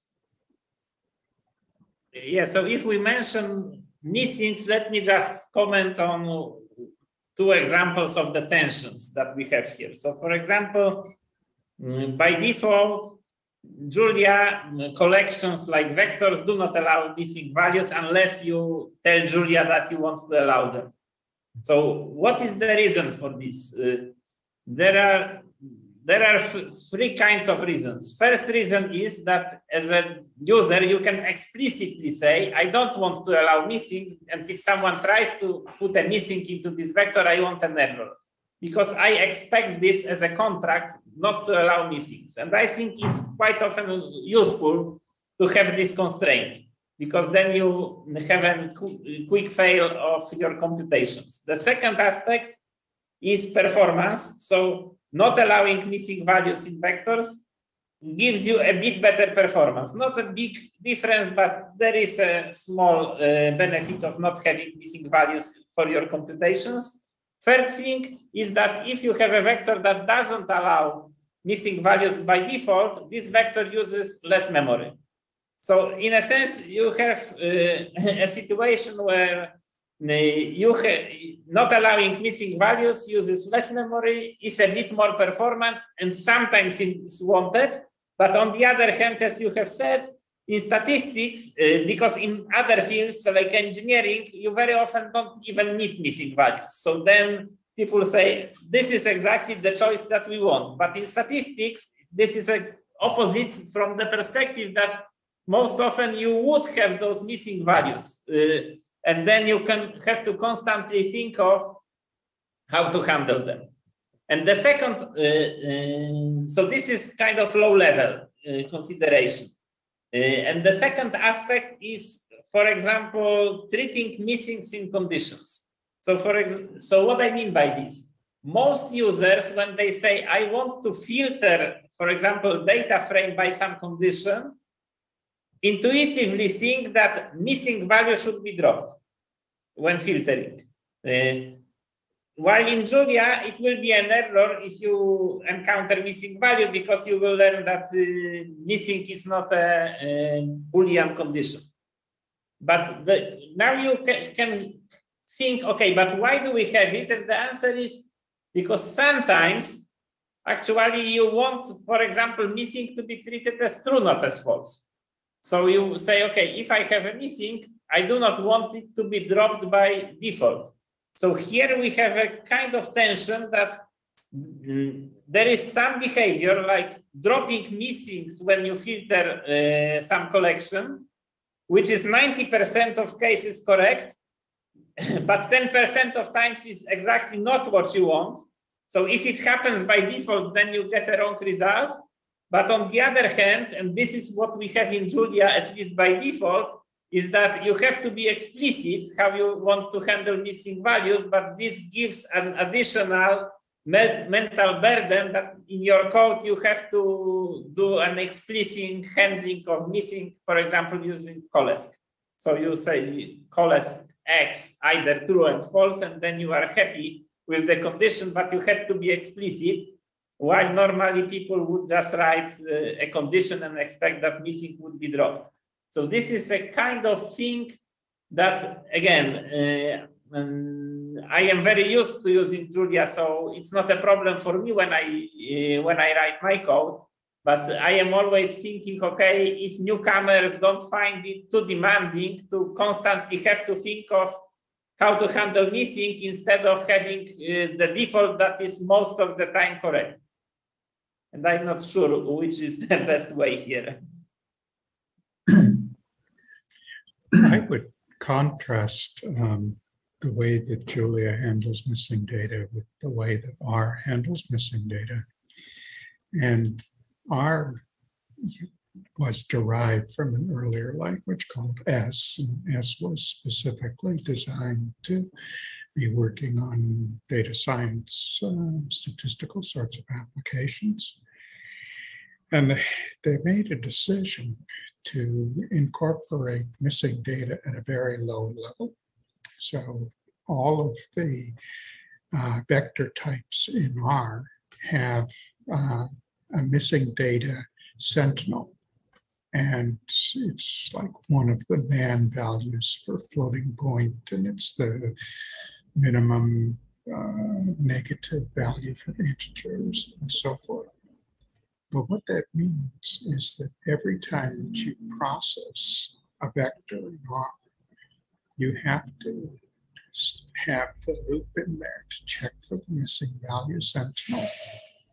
And, that's just not going to fly in Julia, because Julia is used by people who don't have missing data and who are not willing to allow that kind of performance hit.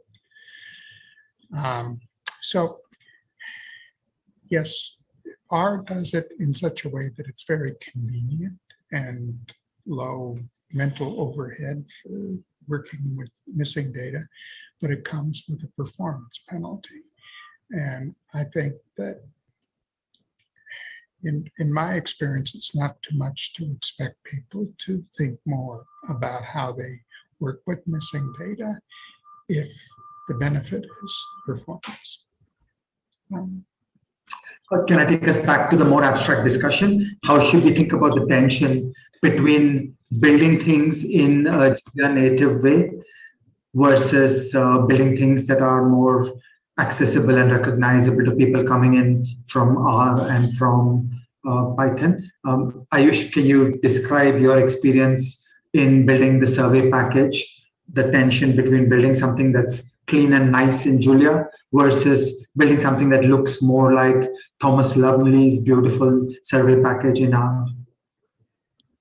Yeah, so, and Bogomil has also in an issue pointed it out that maybe it's a better idea to do it in a more Julia way.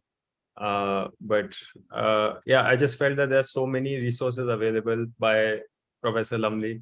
The first version was released in 2000, version 1.0 was released in 2003.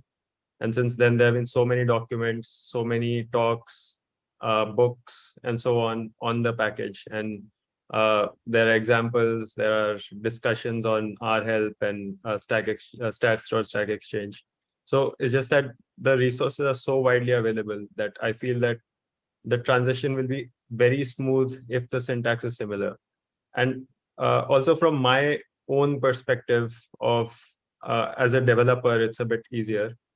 And so there's a quote by Thomas Lumley that we don't care about speed in the package and we only care about expressivity. So he is really focused on expressivity, and internally he has sacrificed speed. And he has said that there's no need to fix it until someone really starts complaining. And because data is getting bigger and bigger now, so we are complaining now, but simply moving it to Julia has increased the speed by more than 100 times. And actually internally it's different. So for example, I think he's not using group by and combine that effectively. And because it's so well done in data frames, so internally the code is very simple. There's like some group by and some combine, it's a lot faster. If I were to use a direct translation and do a search operation, then it would be a lot slower. So internally, it's not a direct translation. It's written in a Julia way, but it's just that the API is very similar to the R API. It's not exactly the same because I can't do it, but it's very similar, and I've kept it like that so that people can transition. So I have a point just to piggyback on Ayush's thing, right? So the question here is, what are we trying to achieve in developing the Julia Stats ecosystem? We're not trying to compete against R. We're trying to build a new ecosystem and an ecosystem that is here to stay.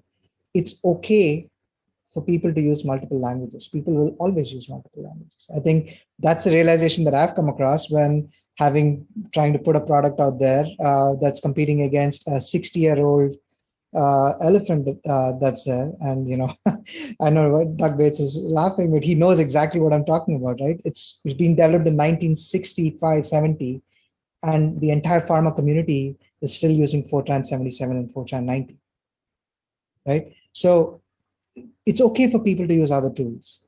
But I think what is really happening is, in my opinion, if I was trying to be in a governance system for this, I wouldn't try to replicate what's out there.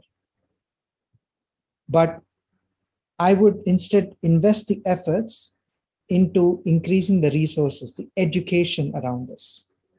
I will tell you till 2009, 2010, if you look at the growth of R, it was okay. It was growing up, but it was not crazy.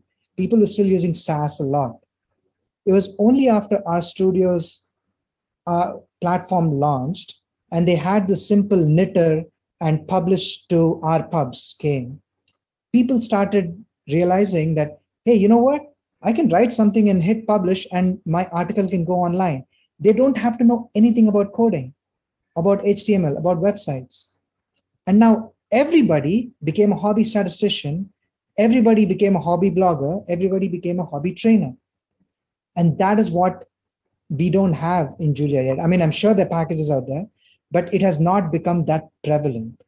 And I think our focus should be on developing the best tools, not worry about pulling people from other tools. As long as we have enough good educational material, I would rather go for that than trying to pull people from other, because you can't change people's habits. If I'm used to brushing my teeth after having my breakfast, you can't force me to have my breakfast and then brush my teeth, right? It's just the way it is, right? So I think it's just going to evolve over a period of time. So one thing I want to add, so you asked why are we developing this? So actually, I mean, the real reason why I first started writing that code was for an internal thing. So we use a very large survey data set, and it is a usual sight in our office to see people start a code and then leave their laptop a little open for like 5-6 hours. So and then I did it once. It was the first time I was using that data set, and I just could not believe that it was taking so long. So it was actually for me and for like our team that we started doing it. And then even though I've made the code so similar to R, they've still not moved from R. So it's actually just me who is using it right now. But that was actually the purpose of making the package. No, I understand. I was using that as a context to say that I think a focus should be on education and develop the tool in the right way that is more Julia automatic. That's just my way of thinking. I was attracted by Turing because I feel that they have pushed the global frontier of how to do Bayesian statistics, and it is completely incompatible with every other system, but it is great. It is really remarkable. And I feel, that's the kind of work we should aim to do, because it just takes us to a different level altogether.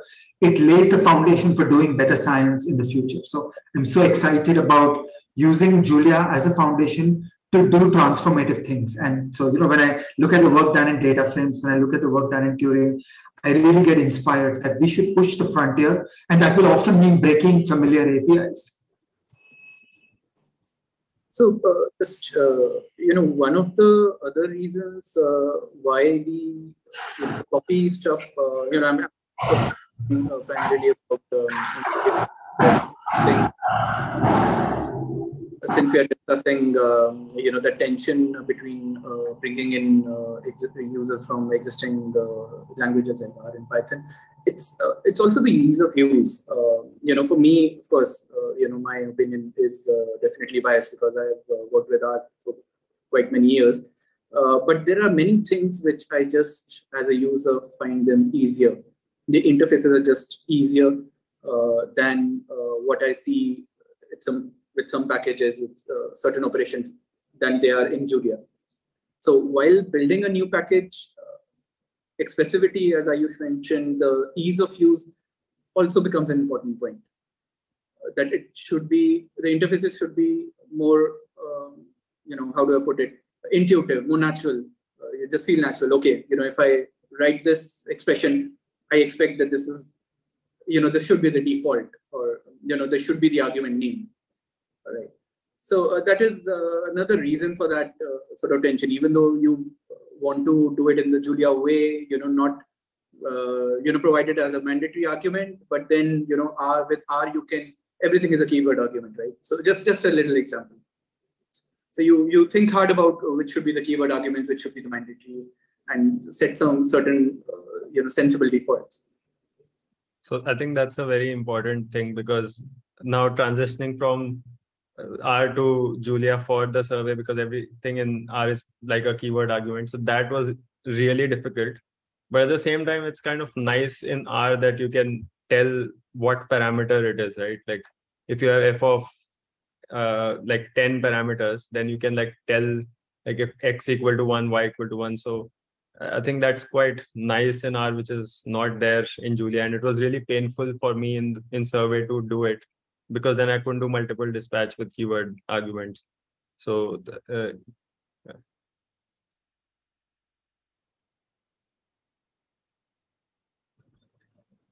Can I go on to a next question? Bogomil, you have often emphasized that we've got some work to do on the foundations. How do we improve the convenience of using Julia stats? How do you think of Bayes Julia? How do you think of statistics and stats Bayes? That, you know, how do we reduce the entropy in these foundations, and what's our way to fix some of these elementary things? Yes, so at least my perspective is that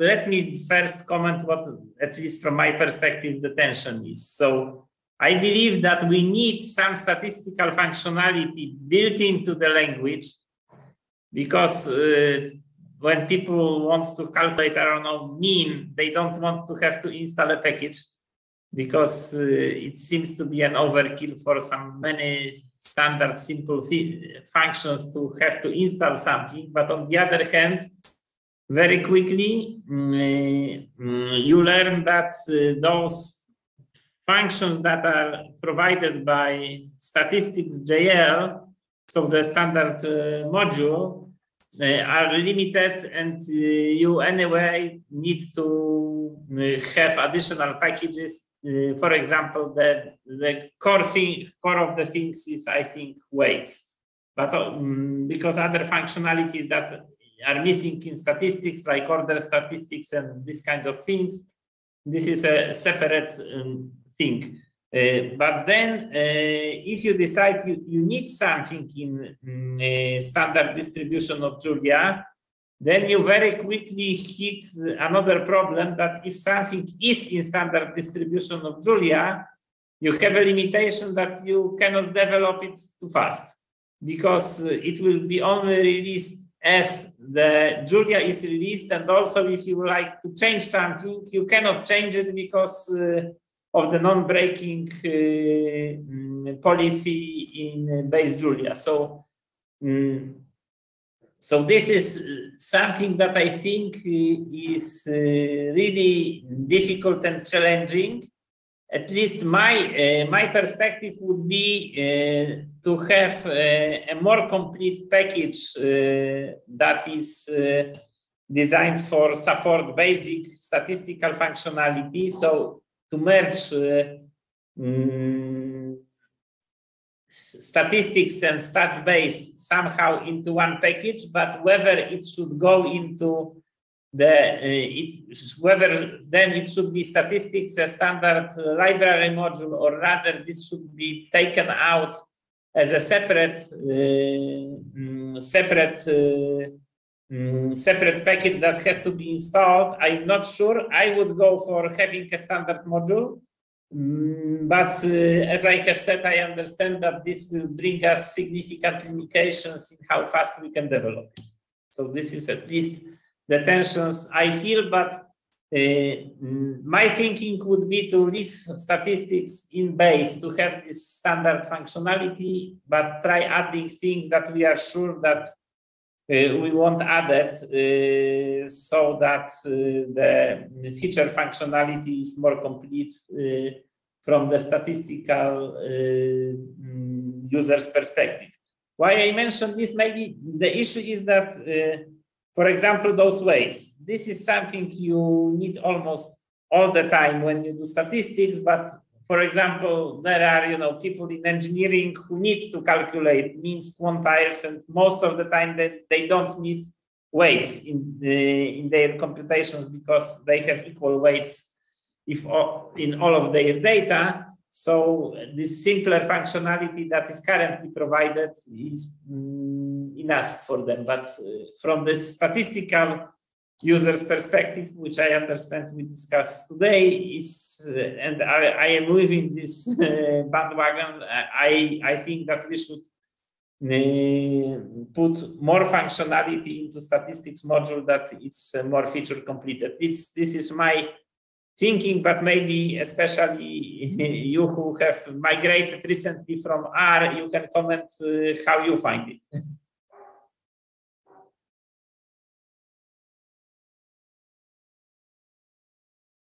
Oh, you are muted. Do others have comments on this question? Okay, we are towards the end of our panel discussion. I would like to just go to our most important question. What's our way forward? What are the priorities for what needs to be done in building the Julia statistics ecosystem? How should we organize ourselves to be more effective? How should we coordinate between all of us on this call and the 100 other important people who are developing in this world? So what are your thoughts on the way forward? What are our priorities and how should we go about doing it?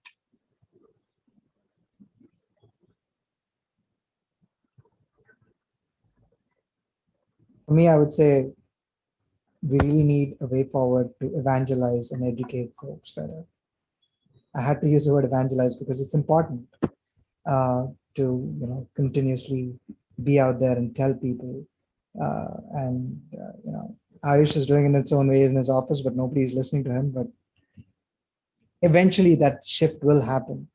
I'm in the same space in the pharma community where we're trying to move, and it'll take time. We know it's going to take a few years, but the early adopters are already loving it. It's just a matter of time. So it's about putting out the right education and evangelizing it and standing by it. I think that's more important. And there's no question that we have to make it easy, right? There are always comparisons that will be made to R, but I think in one area of focus should be education. Carlos, what are your thoughts on the way forward? Yeah, so I think I agree. Mentioning on sort of bringing up Bogomil's point on having sort of this discrepancy between what should be sort of in statistics and in base Julia versus what should be in stats based sort of thing. I've been wondering if there's like more we can do to make it clear to new users what are the packages that they are very likely to need, what's the sort of thing that it would be really great definitely to have just a sort of more resources to help welcome people into the community and understand sort of like what they are going to need when they are starting out, so they don't have to figure out like what's the difference between statistics and stats based, why are different things in each one sort of thing. And even just for a lot of other packages, it's, I think, very common in Julia to try to split everything up into as many different packages as possible. And that can be definitely very intimidating for new users. And I think we should be trying to make more efforts to sort of collect more of these packages together and make it easier for users to figure out what it is they're going to be needing. Professor Bates, what are your thoughts on the way forward? How should we organize ourselves? How should we do community building? How should we coordinate better with each other?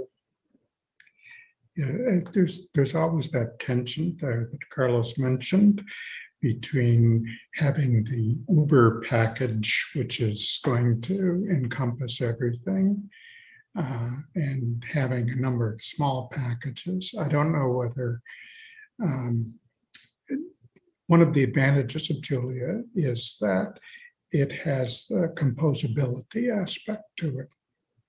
And we've seen that with packages that really don't have content, like Data API, that are just there to knit together other packages in terms of defining some generics. So it may be possible to think of some kind of statistics toolbox. And I think that would be tied in with trying to teach courses.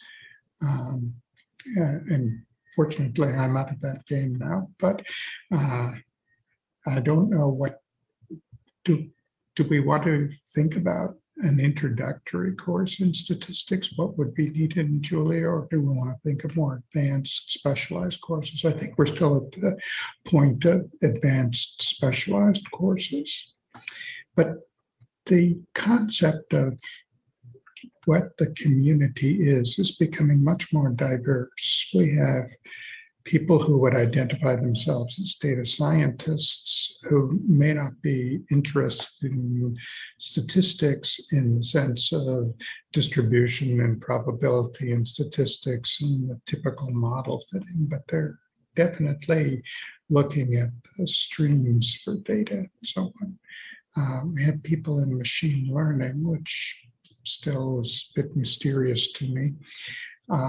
And you know, how do these communities, they at least should be talking with each other, people in Julia community who are active in these. Do they need to be somehow knitted together? I'm not sure. It seems that there's a lot of tension between coalescing and diffusion, and we're going to have to feel our way through to decide exactly how we can balance those forces. Sarish, what are your thoughts on the way forward? What should we be doing? What are our priorities? And how should we as a community organize ourselves to get things done more effectively? Well, I think a couple of things we need to done very quickly. One is, for example, what Bogumil says that, missing data handling is a very different story in Julia. So maybe we can put up some, training material of how to handling missing data, because in typical R Python, that is, we take it for granted, but in Julia, it's not. So I think the aspect which is not so obvious in Julia, more training material, YouTube video would be something we should take on priority basis. Another point, I think, with Professor Betts, what he mentioned that maybe some more material on, say, introduction to probability and statistics with Julia, those kind of material needs to put on. So I think more training material, what Vijay says, is more important. And also the aspect of this Unicode aspect of Julia, like, you can use effectively Greek letters in your coding. That is, I think, absolutely beautiful thing of Julia. So I think that could be one of the unique selling point of Julia. And I believe we should stress on those. I think, like, it is like being a statistician, being trained statistician, we always think like, like equations first, and the Greek letters and the equations comes naturally to us. So, and you can codify it so easily. That is one of the very strong point of Julia, and that should be one of the part of our training material. So, and things, I believe, as Vijay mentioned, that things will fall in place. So we are not in rush. So I think that is what, and of course, building up the community, reaching out to each other is and Julia Discourse is a great place to be. We need to introduce our students. I'm pushing my students to be active on the Julia Discourse. So, pushing our students to take part in the Julia Discourse is also another thing that we can encourage our students to be on. So these are the things, I think, small things we have to keep doing. So I think I totally agree with what Vijay has said, and Professor Bates and Shah carried forward, is the training and education, because I feel all of us scientists and engineers here, we can sit in our garages and keep working on our little products, but what we do really need is more and more users, really. So we need to get out there. We need to reach those people out there who are using data, whether it's data scientists or statisticians. to use the products which we are building, to use the language and the packages. The more users we have, the more evolution we will see. The packages will become better. So, yeah. Bogomil, over to you for the last word.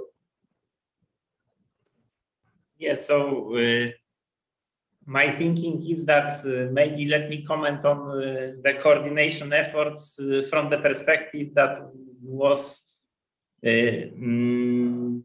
related to those interface packages. So I think that a lot of things will be easier if we really focus of thinking of those high-level abstractions that we can put into packages. Currently, there is a data API package and stats API package. Those two packages are meant to be interface packages, and I think that really there are a lot of functions that could be put there, and if we standardize their meaning, it would make things much easier, because even such a simple function as predict, I don't know if you stumbled on it or not yet, but predict is not standardized in this way. And then if you use several packages that allow you to do prediction from a model, you have several predict functions imported, and then there is a name clash. So this is maybe not a super, I hope this is not a very complex thing to do, but at the same time, it would make teaching, learning, and using Julia easier, because then you can say, there is a predict function, for example. It's in general meant for prediction. And whatever package you use, there is some common interface agreed how it should be defined. And all the packages that support predict function follow it the same way. And then you have two benefits. One benefit is that you learn it once and reuse the knowledge, but the other is also that such a common and intuitive name can be easily reused across packages. Because currently, if you have a common name, you have to really think strongly whether you want conflict with something else that is out there in the package ecosystem.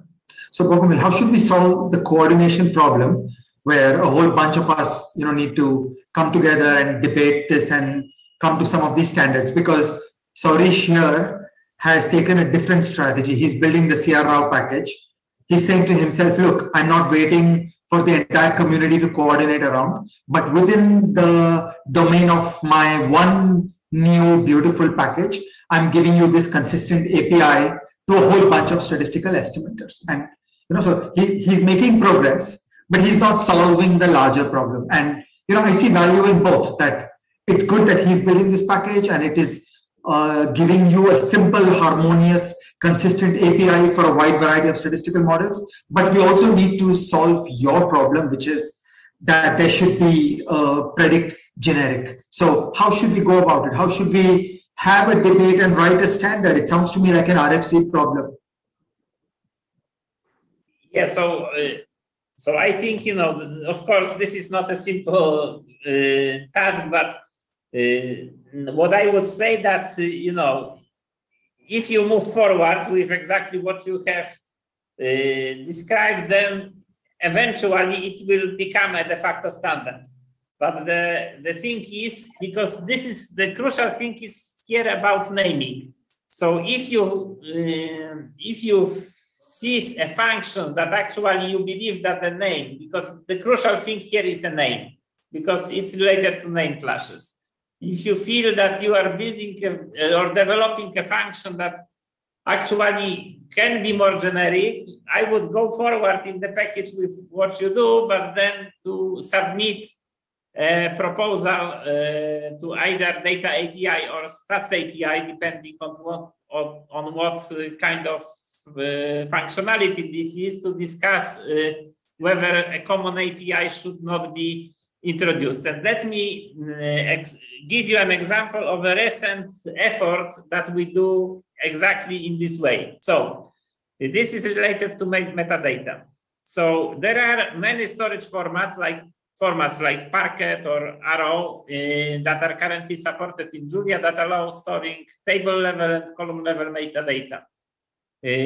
But we do not have any currently. There is a generic metadata package for Julia that allows you to attach metadata to any mutable object, but we do not have standardized on how metadata should be handled for tables. So what we did is the following, kind of what you have described. So we went forward to define an API for metadata in data frames. That is an open PR in data frames, but in parallel, I have opened a PR to data API to standardize what metadata should be on a table level. And why is it important? Because after we are done with this, then there are simple PRs to Arrow.jl and Parquet2.jl that don't have to be data frame specific, but can be generic. And we will immediately have the ability to save and load tables that have metadata, and automatically they, in a data frame, you will have this metadata. So at least what I do, and actually, if someone is interested, this is an ongoing effort right now, that if I add functionality that I believe is more general than just data frames JL specific, I in parallel open appropriate PR or issue depending on how mature the idea is to either stats-based storage, stats API or data API to discuss a more general solution that can be done this way. Actually, there is another example of this, just to give you a brief example of such a situation. And this change was actually prompted by some needs of the users. So there is a commonly used function is in R that is expand grid. And then we discussed, okay, it would be nice, it would be nice to have it in data frames. But then we realized that actually this is not data frame specific functionality. Any table could be expanded like you could define a Cartesian product of input columns. So what we ended up doing is exactly the same. So we added a function to the data API that says, I give you columns, I give you a target table type and materialize it for me. And in data frames, we just have a specific implementation that uses this general API, but you say just, okay, and the target should be data frame, and then data frame is materialized. And of course, the risk is that some users might feel that this is an overkill that we add this data frame, but I think it's not that bad because you are explicit. But at the same time, if someone in the future wants some other table type to support the same, you will have the same function. And on the other hand, I think that this concept that you have many table types in Julia is something that people learn very fast, because when they read their first CSV file and use CSV read, they learn immediately that the second argument they have to pass is the type of the target table that they want to use, because data frame is on one of them. So if you want data frame, you have actually to explicitly say that you do CSV read into a data frame. So at least this is what we do, and those two examples are just of recent kind of this approach. So what I would suggest is that go forward with your functionality as fast as you can, because we need new functionality. But if you feel that there is some part of it that is more general, just open an issue or PR to the API package to make it generic. Okay. Just one question to everybody here. So specifically to Professor Bogomil. So you mentioned Stats API, you mentioned Data API, and I know about tables.jl and how beautiful it is, and it has eased the conversion from one table type to another. But are there any other such packages which are defining these interfaces? And as package developers, we need to be, from what I understand, is we need to be aware of each of them just to just to know where to even raise a PR in such a thing exists, right? Yeah, but that's why there are not many that packages. Actually, there are only two interface packages, at least in our ecosystem, which is this Data API and Stats API, because tables.jl is not an API package, because tables.jl defines an interface but also provides implementation. The point of Data API and Stats API is that there is no or almost no implementation. It's just a definition of API. It's like, abstract function. I would say that. I don't say how it works. I just say what it does, and everyone who wants to support it can reuse this name. So then there are no name clashes between packages. So in general, and of course, then there is a tension, does everyone follows this? But I think that if I am maintainer of some package and I learn that interface package defines some common function, then I'm likely to follow and just extend this generic definition. Maybe one small comment is for the people who listen to this, why do we want packages that only define interfaces without implementation? The reason is that this approach ensures that those packages have very low dependency, like burden. So they do not introduce many dependencies on yet another packages. Plus, if you depend on such a package, you do not add a lot of compilation time to your package, because those are super lightweight packages. So there is no risk that someone will say, I don't want to depend on this interface package because it's too heavy for me. They are on purpose very lightweight, so that you don't have to think whether I want to depend on them or not. Okay. Okay. Thanks a lot, Bogomil. Sarish, you should build it into the de facto standard, and then we should come back and think about how it can be generalized much more. So, are there any other thoughts and comments? For the rest, I will bring this conversation to a close. I thank all of you for having been here with us, and look forward to engaging with everybody who watches this video through the future of the Julia Statistics ecosystem. Thank you.